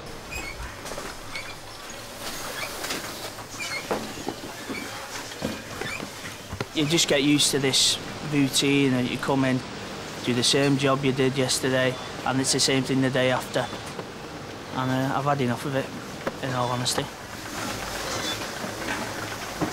Meritocracy is something I'd like to believe in, but from where I am, from my position in life, it's hard to grasp. It's not something I see day in, day out around me.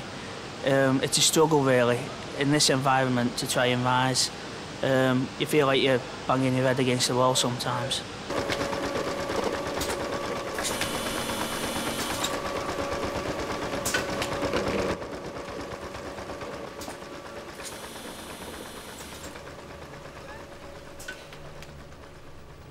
There's a darker side to meritocracy.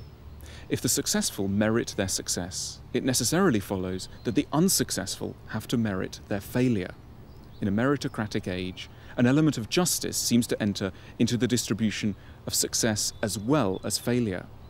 Financial failure becomes associated with a sense of shame that the unsuccessful of old had thankfully been spared.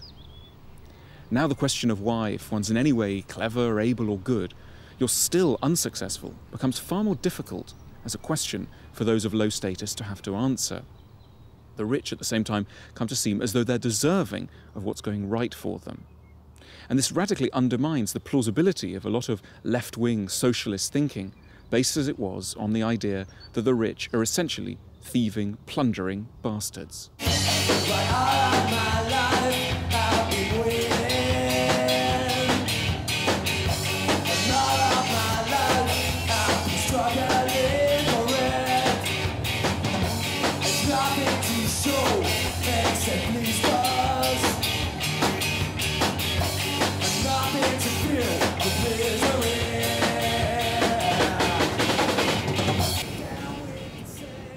For a flavour of left-wing disaffection and a pint of ale, I've come to a meeting of the Socialist Alliance of Wigan, who meet every week to hear a band and plan the revolution. To them, ideas of meritocracy are little more than pernicious lies. It seems to me that there's a kind of interesting, potentially sad conflict between the idea of meritocracy and the ideas of the left.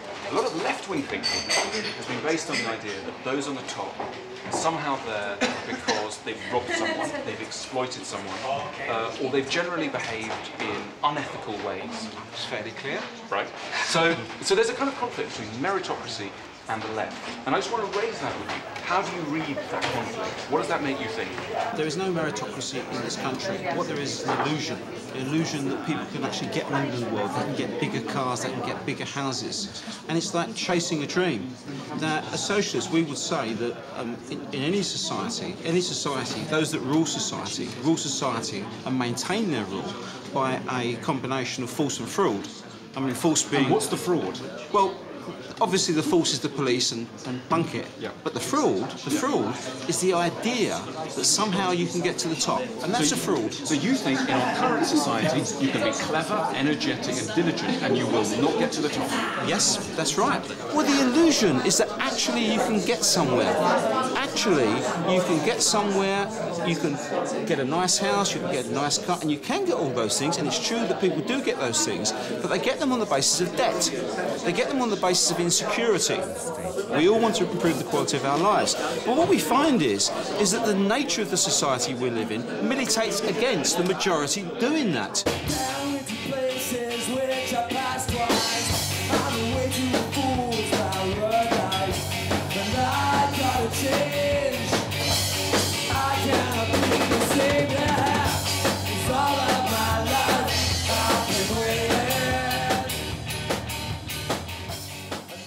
Socialism used to console by telling us that we personally were off the hook for low status. But the argument has lost much of its force. Winners make their own luck now runs the harsh modern line.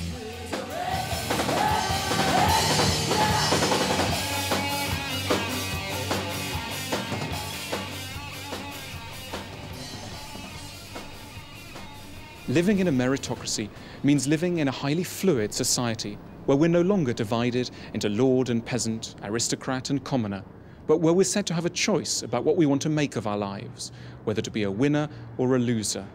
If we fail in the struggle, we're likely to end up ashamed, angry, but significantly without anyone else to blame for our misfortune. And even if we succeed, we'll know that in these precarious times, our status is unlikely to remain safe for long. In so many fields, we're only now as good as our very last performance. So we've ended up with a curious paradox. Our wealthy, opportunity-filled societies have had the odd effect of hugely raising our levels of status anxiety.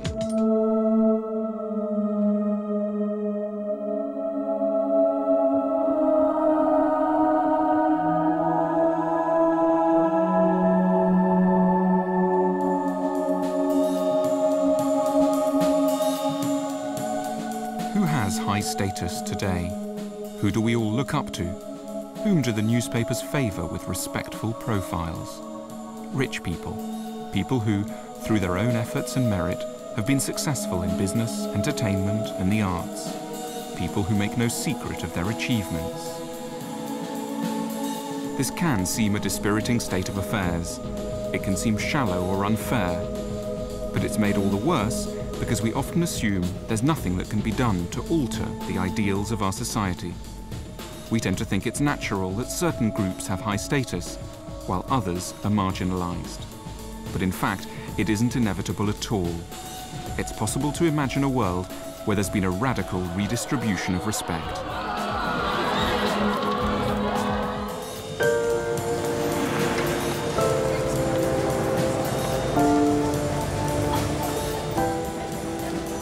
Islington, North London. It's Sunday morning. People are getting up. Then they do that most routine of things. They buy the Sunday papers. It seems an innocent enough activity, and a million miles from our anxieties about status. But in truth, such everyday sources of information contain a myriad of subtle, even insidious messages about who in the world matters and who doesn't.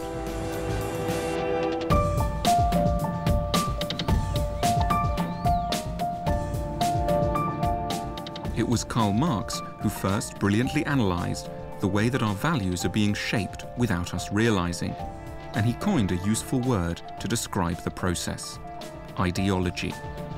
Marx defined an ideological statement as one that sells itself as being naturally true when it's in fact made up to uphold vested interests. We were, Marx thought, being bombarded by such statements all of the time. In Marx's eyes, it's largely those at the top of society who are responsible for disseminating ideological beliefs. So in a society where power is largely concentrated in the hands of aristocrats, the idea of being an aristocrat and inheriting money is seen as inherently noble. But in a society where those at the top are business people, entrepreneurs, the idea of making money in trade and business is seen as the leading noble idea. In Marx's words, the ruling ideas of every age are always the ideas of the ruling class.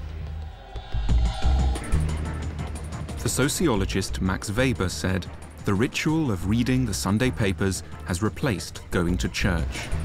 Taking his cue from Marx, Weber was suggesting that just as priests in pulpits used to be the main source of ideology, it was now the media. Ideological ideas would never rule if they were seen to rule too forcefully. The essence of ideology is that unless our political consciousness is developed, we'll simply fail to spot it. Ideology is released into society like a colourless, odourless gas.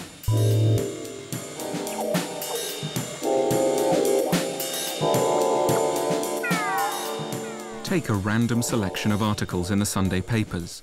Articles about where to be seen in France this summer, how women can now look more beautiful for longer, why Filipinos make the most reliable domestic servants, how to find a promising country home, and why we can no longer rely on jobs for life, but how exciting flexible careers can be. No wonder if many of us finish reading the papers feeling a bit dispirited. We're being subtly rebuked for all the ways in which our life doesn't conform to the dominant status ideals. All the ways our career isn't as stellar, our house isn't as fashionable, our social diary isn't as packed. We may end up feeling as guilty for our failings as if we'd spent the morning being berated by a priest.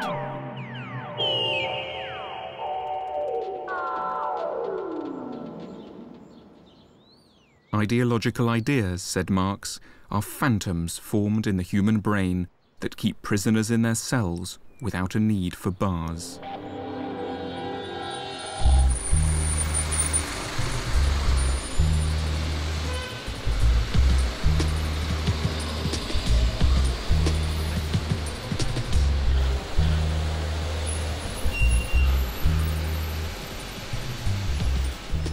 Marx wasn't alone. Although the very idea of politics changing anything is out of fashion, it's worth remembering that many of the groups who have status today only do so because they fought for it politically. They wrote pamphlets, changed laws, organized strikes, lay down in front of tanks, and burnt their underwear in public. I caught the bus to Denmark Hill in South London. From 1842 until 1871, it was the home of the critic and writer John Ruskin, who fought a passionate campaign to raise the status and conditions of the British working class. Ruskin hated almost everything about the world that his mid-Victorian contemporaries were creating. He hated railways, Oxford Street, the sprawl of suburbia, Crystal Palace, but also smaller things like the invention of the fold-away umbrella and the telegram.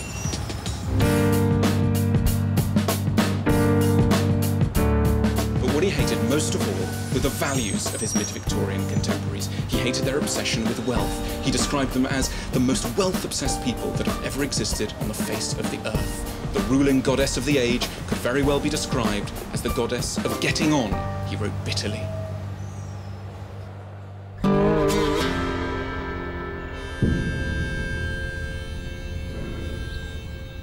Ruskin believed that the Industrial Revolution and the wealth it was producing had warped the values of his contemporaries.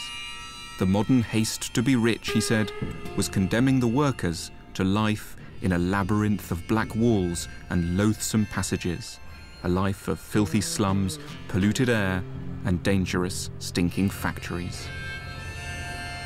Most educated Victorian opinion believed there wasn't much that could be done about such degradation, that it was just the inevitable, natural outcome of the laws of economics.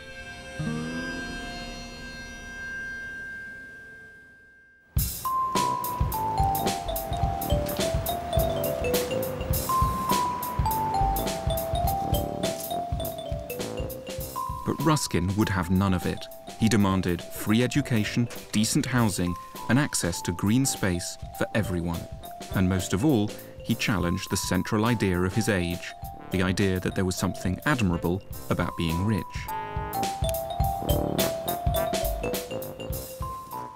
Ruskin too was desperate to be wealthy, but he had a very different idea of wealth in mind. What he wanted was not money. He wanted kindness, intelligence, sensitivity, godliness, a set of virtues he referred to simply as life. There is no true wealth, he wrote, but life. That country is wealthiest which nourishes the greatest number of happy and noble human beings. Most of those people commonly considered wealthy are in truth no more wealthy than the locks of their strong boxes. Ruskin made a difference. He set in train many of the arguments that were to lead to the creation of the welfare state. He remains an inspiring example of how, by making a lot of noise, by acting politically, a person can start to alter the values of his world. In 1906, 6 years after Ruskin's death, 27 Labour MPs entered Parliament for the first time. And when they were asked who was the person who'd most influenced them to pursue politics, 17 of them answered that it was John Ruskin. Mahatma Gandhi, for his part, said that John Ruskin had been the single greatest influence in his life. Potter's International Hotel, off the A323 near Farnborough, Hampshire. The every woman, women in business lunch. In low-ceilinged rooms, business women are picking at salads. Are you all in business? Yes. Yeah. What business are you in? Well, we have a wonderful new business. It's called Glass Suckers. What's that? It's it's decoration on your glasses. On your glasses? With a miniature suction cup. This is not an event to set the world alight, but stop and think about it for a minute.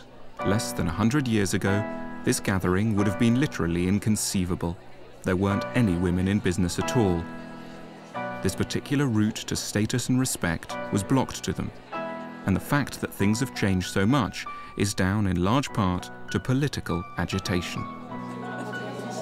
Women being able to open a bank account in their own right was only 30 years ago. Even the women here, they wouldn't have believed 20 years ago that they would be here. people listen to you more. If you're running a business that's successful, you're employing people, suddenly people will sit up and listen to you.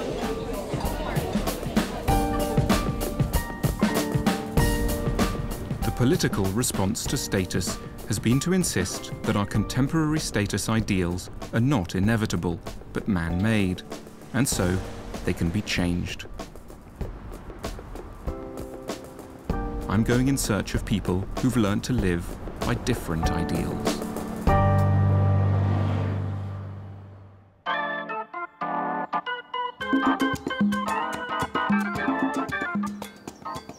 Jill and Tony Worley and their friends Anne and Peter Simpson are going away for a weekend in the country. They find the packing much less stressful than most of us do. That's because they won't be wearing anything when they get there.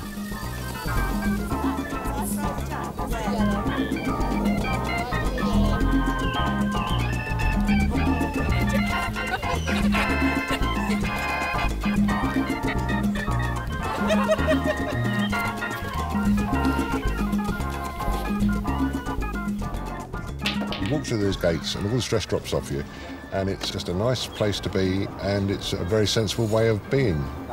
You just forget everything else about the rest of the world. When I was working, I could never wait to get home and take all my clothes off. In the right weather, of course. Yes. What do you think of textiles, people who keep their clothes on? Why do you think they do keep their clothes on? I think perhaps they're scared if they shed their clothing, they're shedding the thing that they feel protective. I've got a uniform, I'm a policeman. My uniform protects me. I'm an airline pilot, I've got a uniform, it protects me. If I take it off, who am I? And it's more or less a code between naturists that you don't talk about people's jobs. You don't ask for their surnames, and you don't ask what sort of job they do.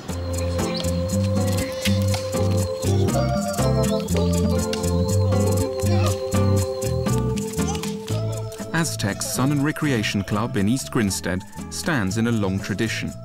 From the start of the 19th century onwards, a new group of people began to be noticed in the West. They often dressed simply, they didn't much care about money or convention, and they came to be described as bohemian. There have been all kinds of bohemian movements in the last 200 years. The Romantics, the Surrealists, the Dadaists, the Punks, the Hippies, and of course the Naturists. And there's perhaps one thread uniting all of these very disparate movements, and that is a decision to stand outside of the bourgeois mainstream and live for a set of new, independent values.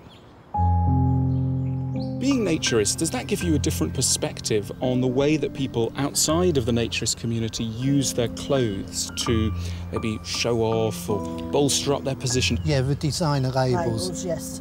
People who we meet who wear the fancy labels. Yes, it's done for show, look what I've got, because I'm shopping in the right shops. Yes. And their little carrier bags, what they've bought it in. But you feel outside of all that? We've placed ourselves outside of that. We go to the cheapest place because we have to wear clothing, and clothing is what we wear. Bohemians don't necessarily set out to abolish status altogether, merely to insist that it be distributed according to their own rules.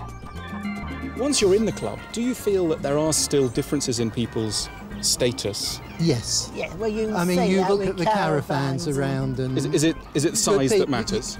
It is in caravans. Yes. Yes, yeah, caravans, it really is size. We're only 10 people, so...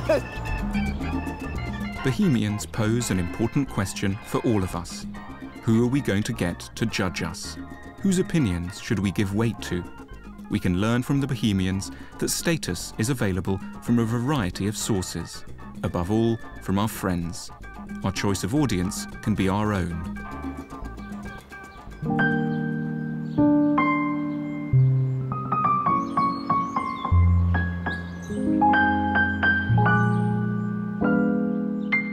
Charleston in Sussex is a temple to British Bohemianism. It was the home of the painter Vanessa Bell, sister of the writer Virginia Woolf. Here in the 1920s and 30s, Vanessa Bell and her friends, the Bloomsbury Group, started an experiment in living whose effects we're all still feeling today. Vanessa Bell's granddaughter, Virginia Nicholson, showed me around. Virginia, there's an amazing atmosphere in this house. It feels so sort of relaxed and, dare I say it, bohemian. Of course, this is where I remember everyone having dinner and meals, and there was a great sense of conviviality here. What sort of subjects of conversation were people? That's a hard one. Life, art, gossip, sex. You know, sex, who'd taken to the bottle, who'd had a letter from so-and-so. But it's all very kind of handmade, is it? Hand-painted? Absolutely. I mean, I always love the lampshade because it's like an upside-down colander and completely makeshift. They didn't bother too much with having things properly made. Because it's not expensive, is it? Oh, no, they never had much money. This is not an elite of people who were living a grand way of life at all. It's just people in a rented farmhouse in the countryside. You know, just letting rip a little bit. The place was wide open, you could do anything. You feel more creative just walking around. Well, you feel it was messy, you know, and that was rather nice. Nicely messy, and that was a way of life here. Being a Bohemian isn't about having a certain kind of job, income, or even house. It's about a way of looking at the world. In the words of the children's writer Arthur Ransom, Bohemia isn't a place, it's a state of mind. And what that state of mind boils down to is a spirit of independence and freedom, a commitment to live by your own values.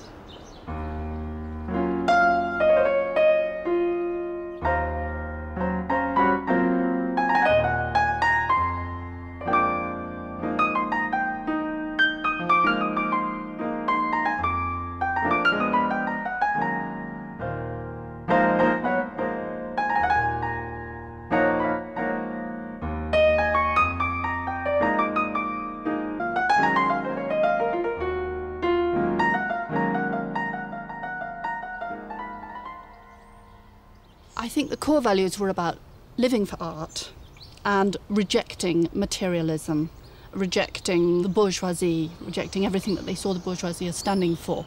They believed in truth, didn't they? These ideas of true living, true loving, and a great questioning of everything. Why can't we do things differently? Why can't we have different kinds of sexual relationships? Why can't we paint our houses in different colours? Why can't we dress differently? It is about breaking rules and giving themselves a sense of validation in a way by doing that.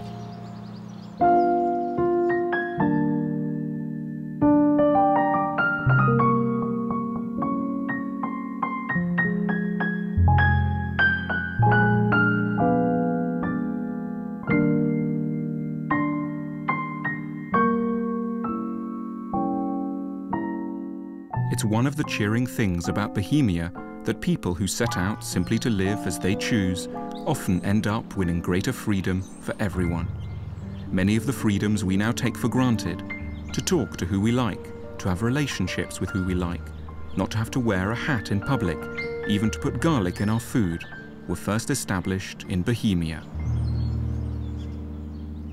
Experimentation was of the essence here. I mean, you can go from everything to the simple infidelity, to the ménage à trois, to the ménage à quatre, to the commune, and points beyond. And I think that generation broke through a lot of barriers which we ought to be grateful for.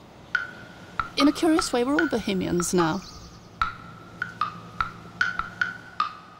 The Bohemian attitude has one serious drawback. It can easily spiral off into willful eccentricity. Are you taking it for a walk? Yeah, I'm taking it for a walk. It's a new kind of pet. In 1850, the French poet Gérard de Nerval ceased conforming to bourgeois ideas of suitable pets and acquired a lobster, which he led around Paris on the end of a blue ribbon. Oh my God, is that real? Yeah, it's a lobster. Oh, Nicky, don't touch it. It's called Augustus. See? It's sweet, isn't it? Why should a lobster be any more ridiculous than a dog? Nerval questioned. They're peaceful, serious creatures. They know the secrets of the sea, and they don't bark. Whatever the eccentricities of certain Bohemians, the Bohemian movement's enduring contribution has been to stand up for an alternative way of life. It has lent dignity and seriousness to a set of values overlooked by the bourgeois mainstream. Like Christianity, of which it was in many ways a secular replacement, appearing at just the time when Christianity was beginning to lose its grip on the imagination of people. Bohemia stood up for a spiritual as opposed to a material way of evaluating ourselves and others. Come on.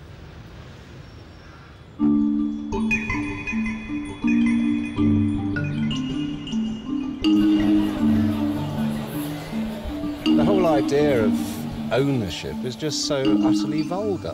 Why would one want to own anything? This is my car, big deal. It looks much like someone else's my car. Everyone's got a my, and what does it reflect? Nothing except, you know, what Volvo said you ought to have. They buy the lie. They do buy the lie of the new car every year, of the house that you have to own. I really feel that people have been robbed of life. I really do feel they've been robbed of the freedom of choice, the freedom of understanding and enjoying the world that we live in its infinite and finite beauty. People have been robbed and they've been sold this lie, hook, line and sinker. In the Essex countryside near Harlow, I found Bohemian values alive and well. Penny Rimbaud and G. Voucher are members of Crass, an anarcho-punk music and art collective they founded in the late 1970s.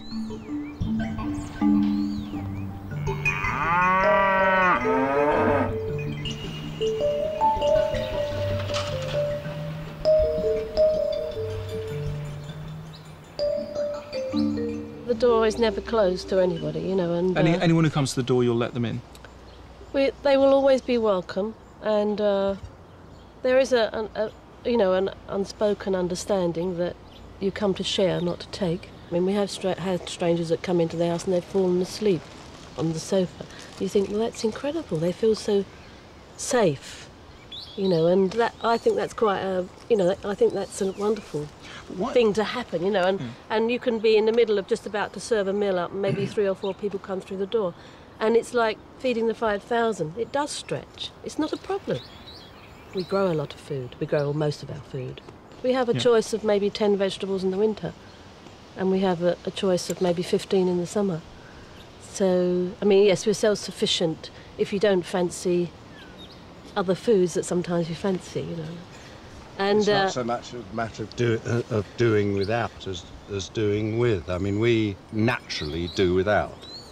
You know, and so anything else, I mean, if G goes shopping or if I go shopping, we come back with, you know, chocolate biscuits, then that is how other people would see being without, if you see what I mean, because it's actually, that's a special treat, you know, and we're all a little bit excited about demolished it. in 2 minutes. Yeah. and so we've learnt to live very, very simply, and one can live very, very simply, and it's to do with expectations. Do you think of yourself as a bohemian? I mean, does that word appeal to you? It appeals to me more than the other things that people like ourselves are often defined as being. I mean, because I like the historical context of it. I mean, I think a bohemian essentially seeks an authenticity. There are many cynical people who, for example, they might watch you in the garden and just think, oh, these are just 2 old hippies living in the country. What do you think about that attitude? I don't really mind at all what people think. That's their business, isn't it? I mean, I don't really care what people think. It really does not concern me what other people think. So you really have, in a way, managed to completely uncouple yourself from concerns about status? I don't even understand. I mean, when I say I don't understand the meaning of the word, I mean, I understand it in the dictionary sense. You just don't feel it? I don't. It's not an emotion you recognise? I can't comprehend it. Penny and G have made real material sacrifices to live the way they do. But perhaps we don't need to starve ourselves of chocolate biscuits to gain something of their mental calm. I'm going to suggest some ways that we can all deal better with our anxieties about how well we're doing in life.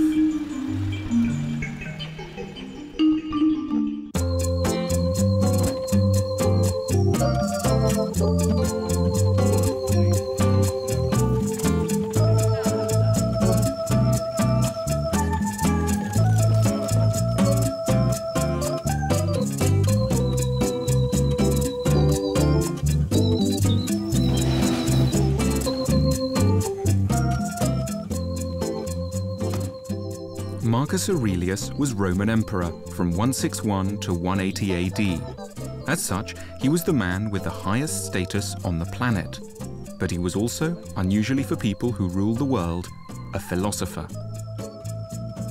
Marcus Aurelius stood in a long philosophical tradition of writing about status, one dating back to the ancient Greeks 600 years before him.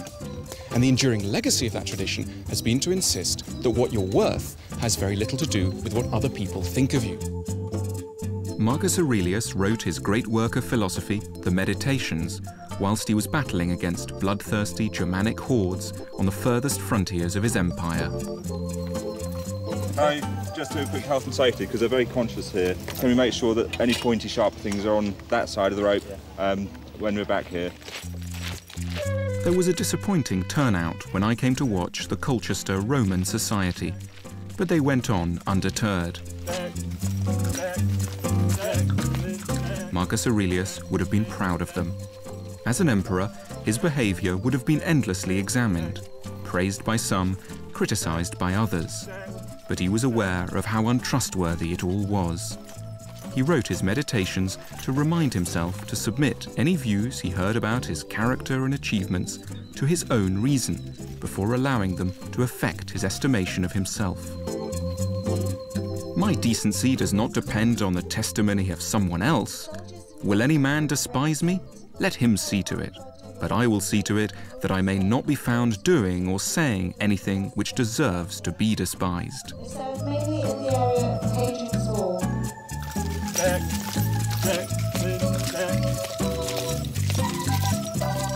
Weapons in all these spheres of various types, long thrusting, to cluster a small thrown javelin. For safety reasons, we aren't able to fire missiles today. The Colchester Romans, like their most philosophical emperor, know better than to judge their own performance by the amount of applause they receive.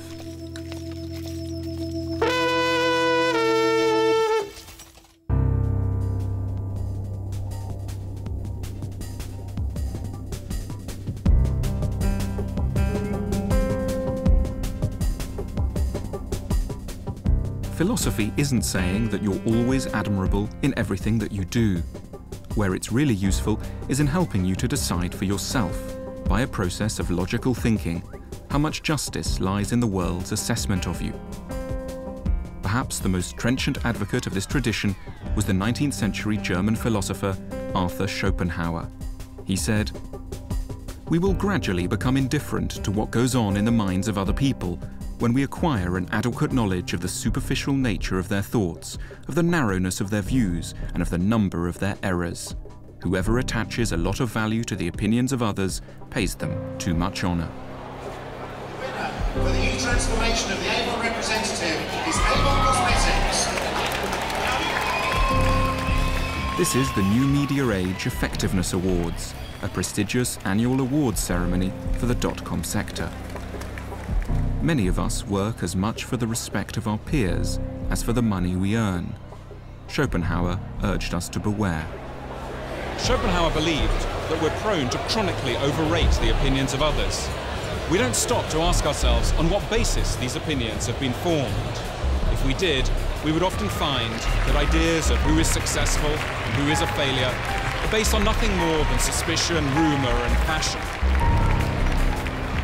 There's a sense of, yes, it's been adjudicated and we've been voted the best in the country, and we're very, very pleased to get it. We're over the moon. To actually get recognised by these really influential and prestigious people, it's just the most amazing feeling. It feels really surprisingly fantastic, and there's some sort of justification in terms of what we're trying to do. Schopenhauer said, "Other people's heads are too wretched a place for true happiness to have its seat." Would a musician feel flattered by the loud applause of his audience, the philosopher asked, if it were known to him that it consisted entirely of deaf people? Schopenhauer's argument could be described as intelligent misanthropy. Its drawback is that we could end up like the philosopher himself did, with few friends, living alone in a flat in Frankfurt with only a poodle for company. But it also offers us a bracing antidote to our anxieties and vulnerability. The people whose good opinion we crave don't actually know us. so why let their verdicts govern what we make of ourselves? So what Schopenhauer urges us to do is to trust ourselves, to analyse ourselves, rather than base our ideas on public opinion. What matters is not what we seem to the world, but what we in fact truly are.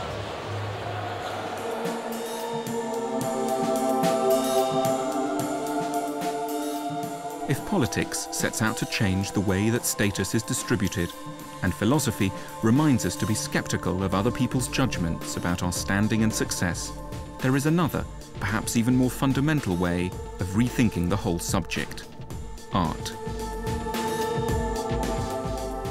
Art has traditionally had a very hierarchical sense of what and who is important, and that hierarchy has really been a reflection of the hierarchy outside the world of art. It's kings and queens who've come at the top. Most portraits are of aristocrats or of subjects from antiquity, from the classics. But in the 17th century, we see something new appearing, that suddenly ordinary people are given some of the canvas. They're told that they too can be important.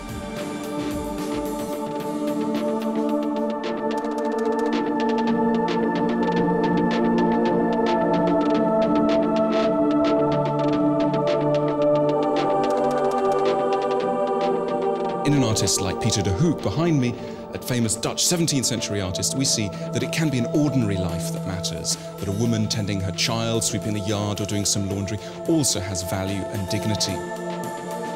Within paintings like de Hoek's lies an implicit subversion of any vision of life that could dismiss as insignificant and valueless a woman's domestic care. True status, art like this argues, does not necessarily lie where society conventionally places it. Jamie Thraves has made a film called The Lowdown, about drifting, insecure, inarticulate 20-somethings who can't decide what to do with their lives. Nothing very dramatic happens in it, but it reminded me of the message in art like de Hoek's, that even ordinary lives and everyday events can be full of significance and are worthy of respectful attention. Sometimes I get depressed coming out of a cinema because I think that the lives that I've just seen portrayed have got nothing to do with my life at all. Maybe they're much more glamorous, the ending is happier. The end of The Lowdown, you don't think everyone's going to live happily ever after, and yet I think it does leave you feeling good because, for me at least, it shows me what real life is like, and as I say, makes you feel kind of less alone with the messiness of what real life is like. And I think that that's the kind of thing I wanted to get across. I felt that, to me, that there's a huge chunk of life where nothing major happens, and I wanted to watch a character that's going through that period. Does that make sense? Yeah, but I don't think that many works of art, and this is kind of the problem with a lot of them, draw us away from those tiny moments and shift our attention to extraordinary events. So it's almost as though we kind of feel a bit embarrassed and lonely with our tiny moments, that most of our life is spent sort of sitting on a bed with your girlfriend, umming and erring. But yet films tend to teach us that that's not where the action is, that's not what's interesting. Yeah, I guess. I mean, yeah, I just think there's. I was saying this, you know, that the idea that when you lose your keys, in that moment that you lose them and you panic, I find that all the things that are wrong in my life all come to a head in that moment. And, you know, someone's face is just constantly interesting. Everyone's face is, isn't it? So I think that's, I think if you're just pointing a camera at a face, you're always going to be getting something interesting. So I don't think you can go wrong. Just, you don't have to leave your bedroom to make an interesting piece of drama.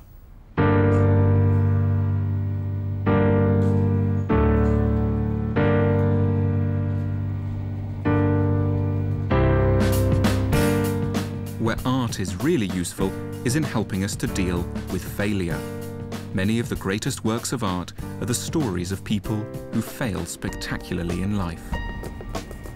Our fear of failing at things, at losing our job or our status, perhaps wouldn't be so bad if it wasn't for an awareness of how harshly other people tend to judge failure. First story on the agenda today, right, Oedipus, guy basically shags his mum and then cuts his eyes out and kills his dad. So it's an everyday tale. Nice. So we need a front page headline. I don't know. Sex with mum was blinding.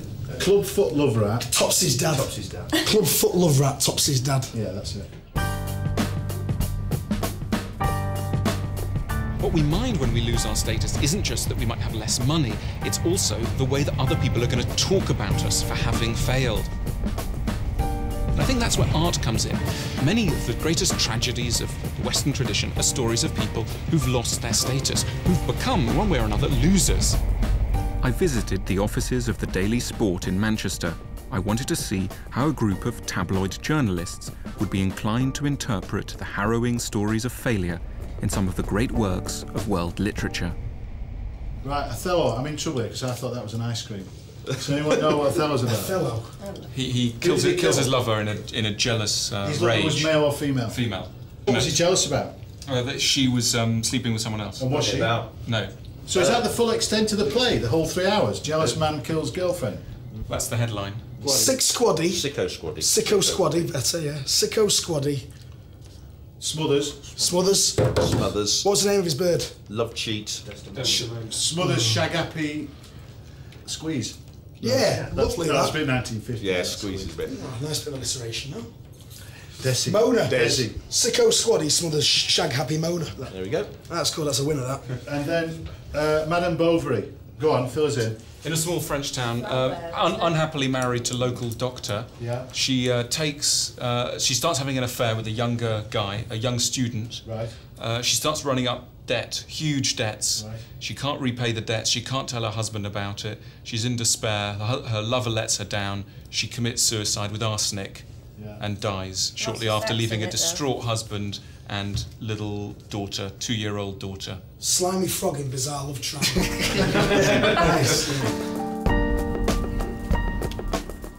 If there's something incongruous about these headlines, it's because we're used to thinking of the subjects they refer to as inherently complex, naturally deserving of a respectful attitude rather than a prurient and damning one.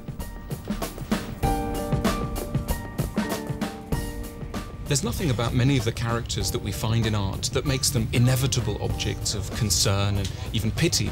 If we do end up thinking of them as noble and dignified, it all has to do with the way that they're portrayed on the stage or on a page.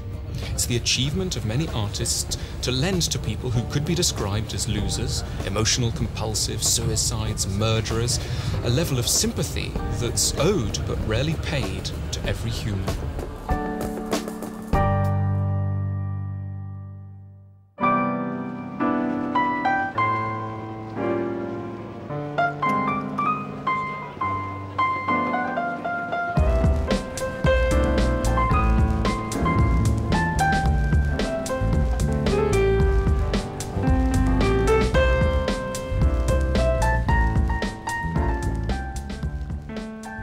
Ancient Greek historian Herodotus reports an interesting custom practiced by the Egyptians at their grandest social gatherings, feasts and picnics. When revelers were at their most exuberant, their thoughts focused on pleasure and power, servants would pass between the tables carrying skeletons on stretchers.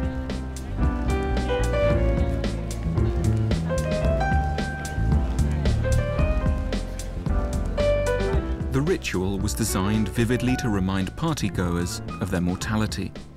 The anecdote intrigued me.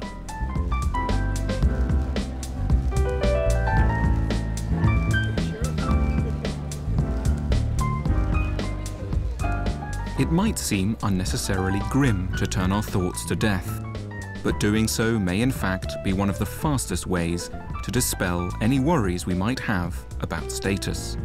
Nothing helps us as much to sort out our priorities in life.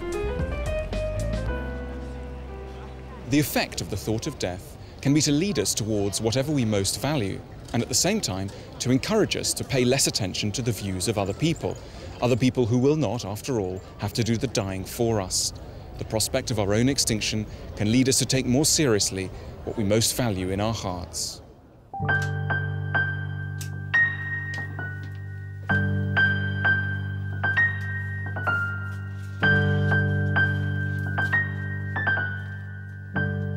The contemplation of death has a long history in Western art.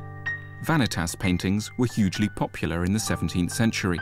They were hung in domestic environments, often in studies or bedrooms.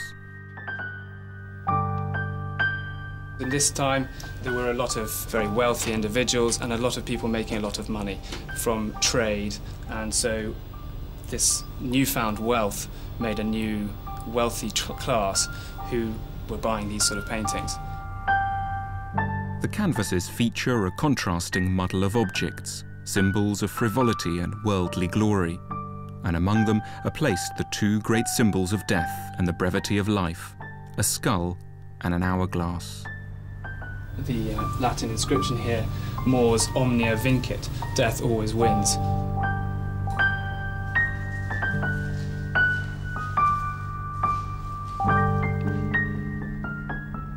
The purpose of these works was not to leave their owners depressed by the vanity of all things.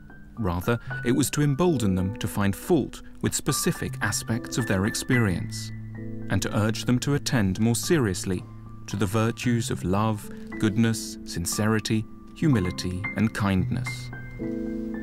So how much would this reminder of the worthlessness of money and riches, how much would something like this now set you back? But this one here, in the gallery, we're asking £50,000 for it.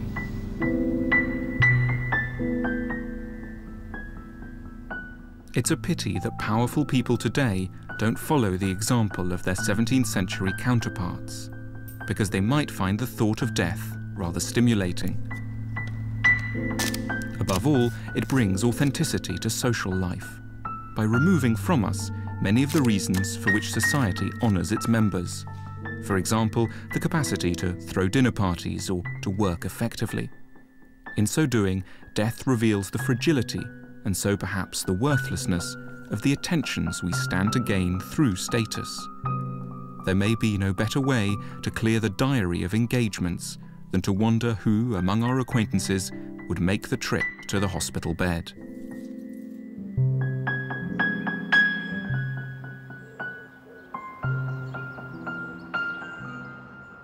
Mary Allen used to run the Royal Opera House. Now she spends most of her day gardening and trying to write a novel. Oh no, I used to get up at 5 o'clock in the morning, leave the house at 5:30, get to my desk at 6. Then I'd have 3 hours before anybody else turned up, when I could do my reading and my thinking and my writing. 9 o'clock through till 7, I had meetings. And then at 7 o'clock I'd have to go out either to a performance or a dinner or some kind of function. Did you get a chance to look at the flowers? Occasionally, fleetingly, very, very fleetingly. But on the whole, what were you mostly taken up with? Just keeping the whole thing on the road. I remember in February '97 thinking, I can't carry on doing this much longer because I feel terribly empty. You know, what do I do with my life? I think about arts funding, arts politics, a bit of art if I'm lucky. I've got nothing else in my head, I've got nothing else I can talk about. In 1999, Mary was diagnosed with breast cancer. She quit the high-flying career that had meant so much to her. How did the thought of death change your values? I think it makes you reassess everything almost instantly and overnight.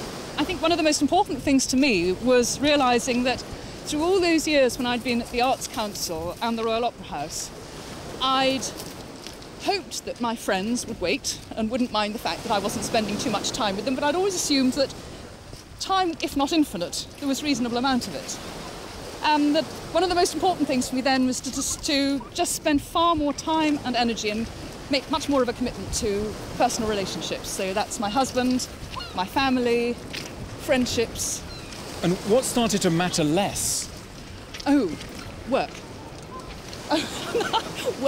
Work suddenly had the status of nothing but providing you with the money to live. Whereas before, what had it been for you? Oh, beforehand, I think it had been a means through which I could achieve all kinds of subsidiary objectives, like feeling good about myself, intellectual stimulus, in fact, all kinds of things that I could have provided for myself through other ways.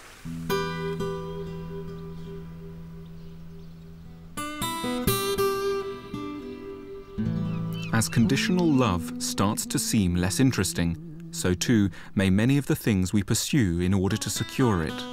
If wealth, esteem and power buy us the kind of love that will last only so long as our status holds, and yet if we're destined to end our lives defenceless and dishevelled, then we have an unusually clear reason to concentrate our energies on the relationships which matter. Did your concerns about status diminish once you found out? They vanished. Vanished. Vanished. Oh, well, it's irrelevant, really. And all I can concentrate on, if I am to die in the next year or two, is travelling from now to that point and travelling through that experience. And it is the quality of my life that matters. Not what anybody else thinks about my life, but my experience of my life. And I don't think I'd ever before that really so firmly been clear that it was my experience of my life that counted, not what anybody else thought. Why do you think we so often need death to remind us of what's important in our lives? Partly because it's actually rather a sweat to get going on all of this. It's much easier just to carry on doing what you've always done. I've always wanted to write. And actually it would have been easier if when I lay on my deathbed I could have said, oh, I might have written. If I'd had time I could have written. Say on your deathbed, well, I tried, but I wasn't terribly good. It's much more challenging. Yeah.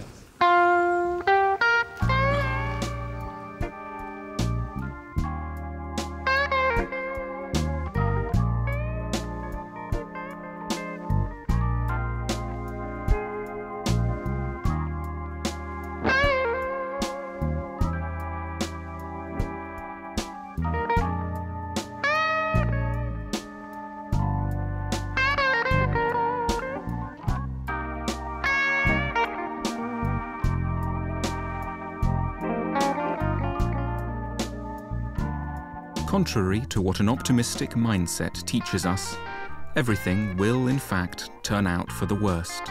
We will die, our achievements will be forgotten, everything we have strived for will be ignored and perhaps mocked, and even our names will be stamped into the ground. Whatever our status, we're all fated to end up as that most democratic of substances, dust.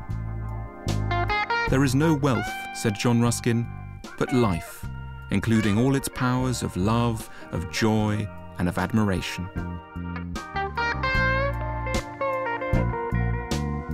If there's something strangely calming in the idea that we're all going to die, it's perhaps because something within us instinctively recognises how many of our worries are bound up with things that are, in the wider scheme, pretty petty concerns. To consider ourselves from the perspective of 1,000 years from now, returned to dust in a smashed vault, is to be granted a rare, soothing vision of our own insignificance.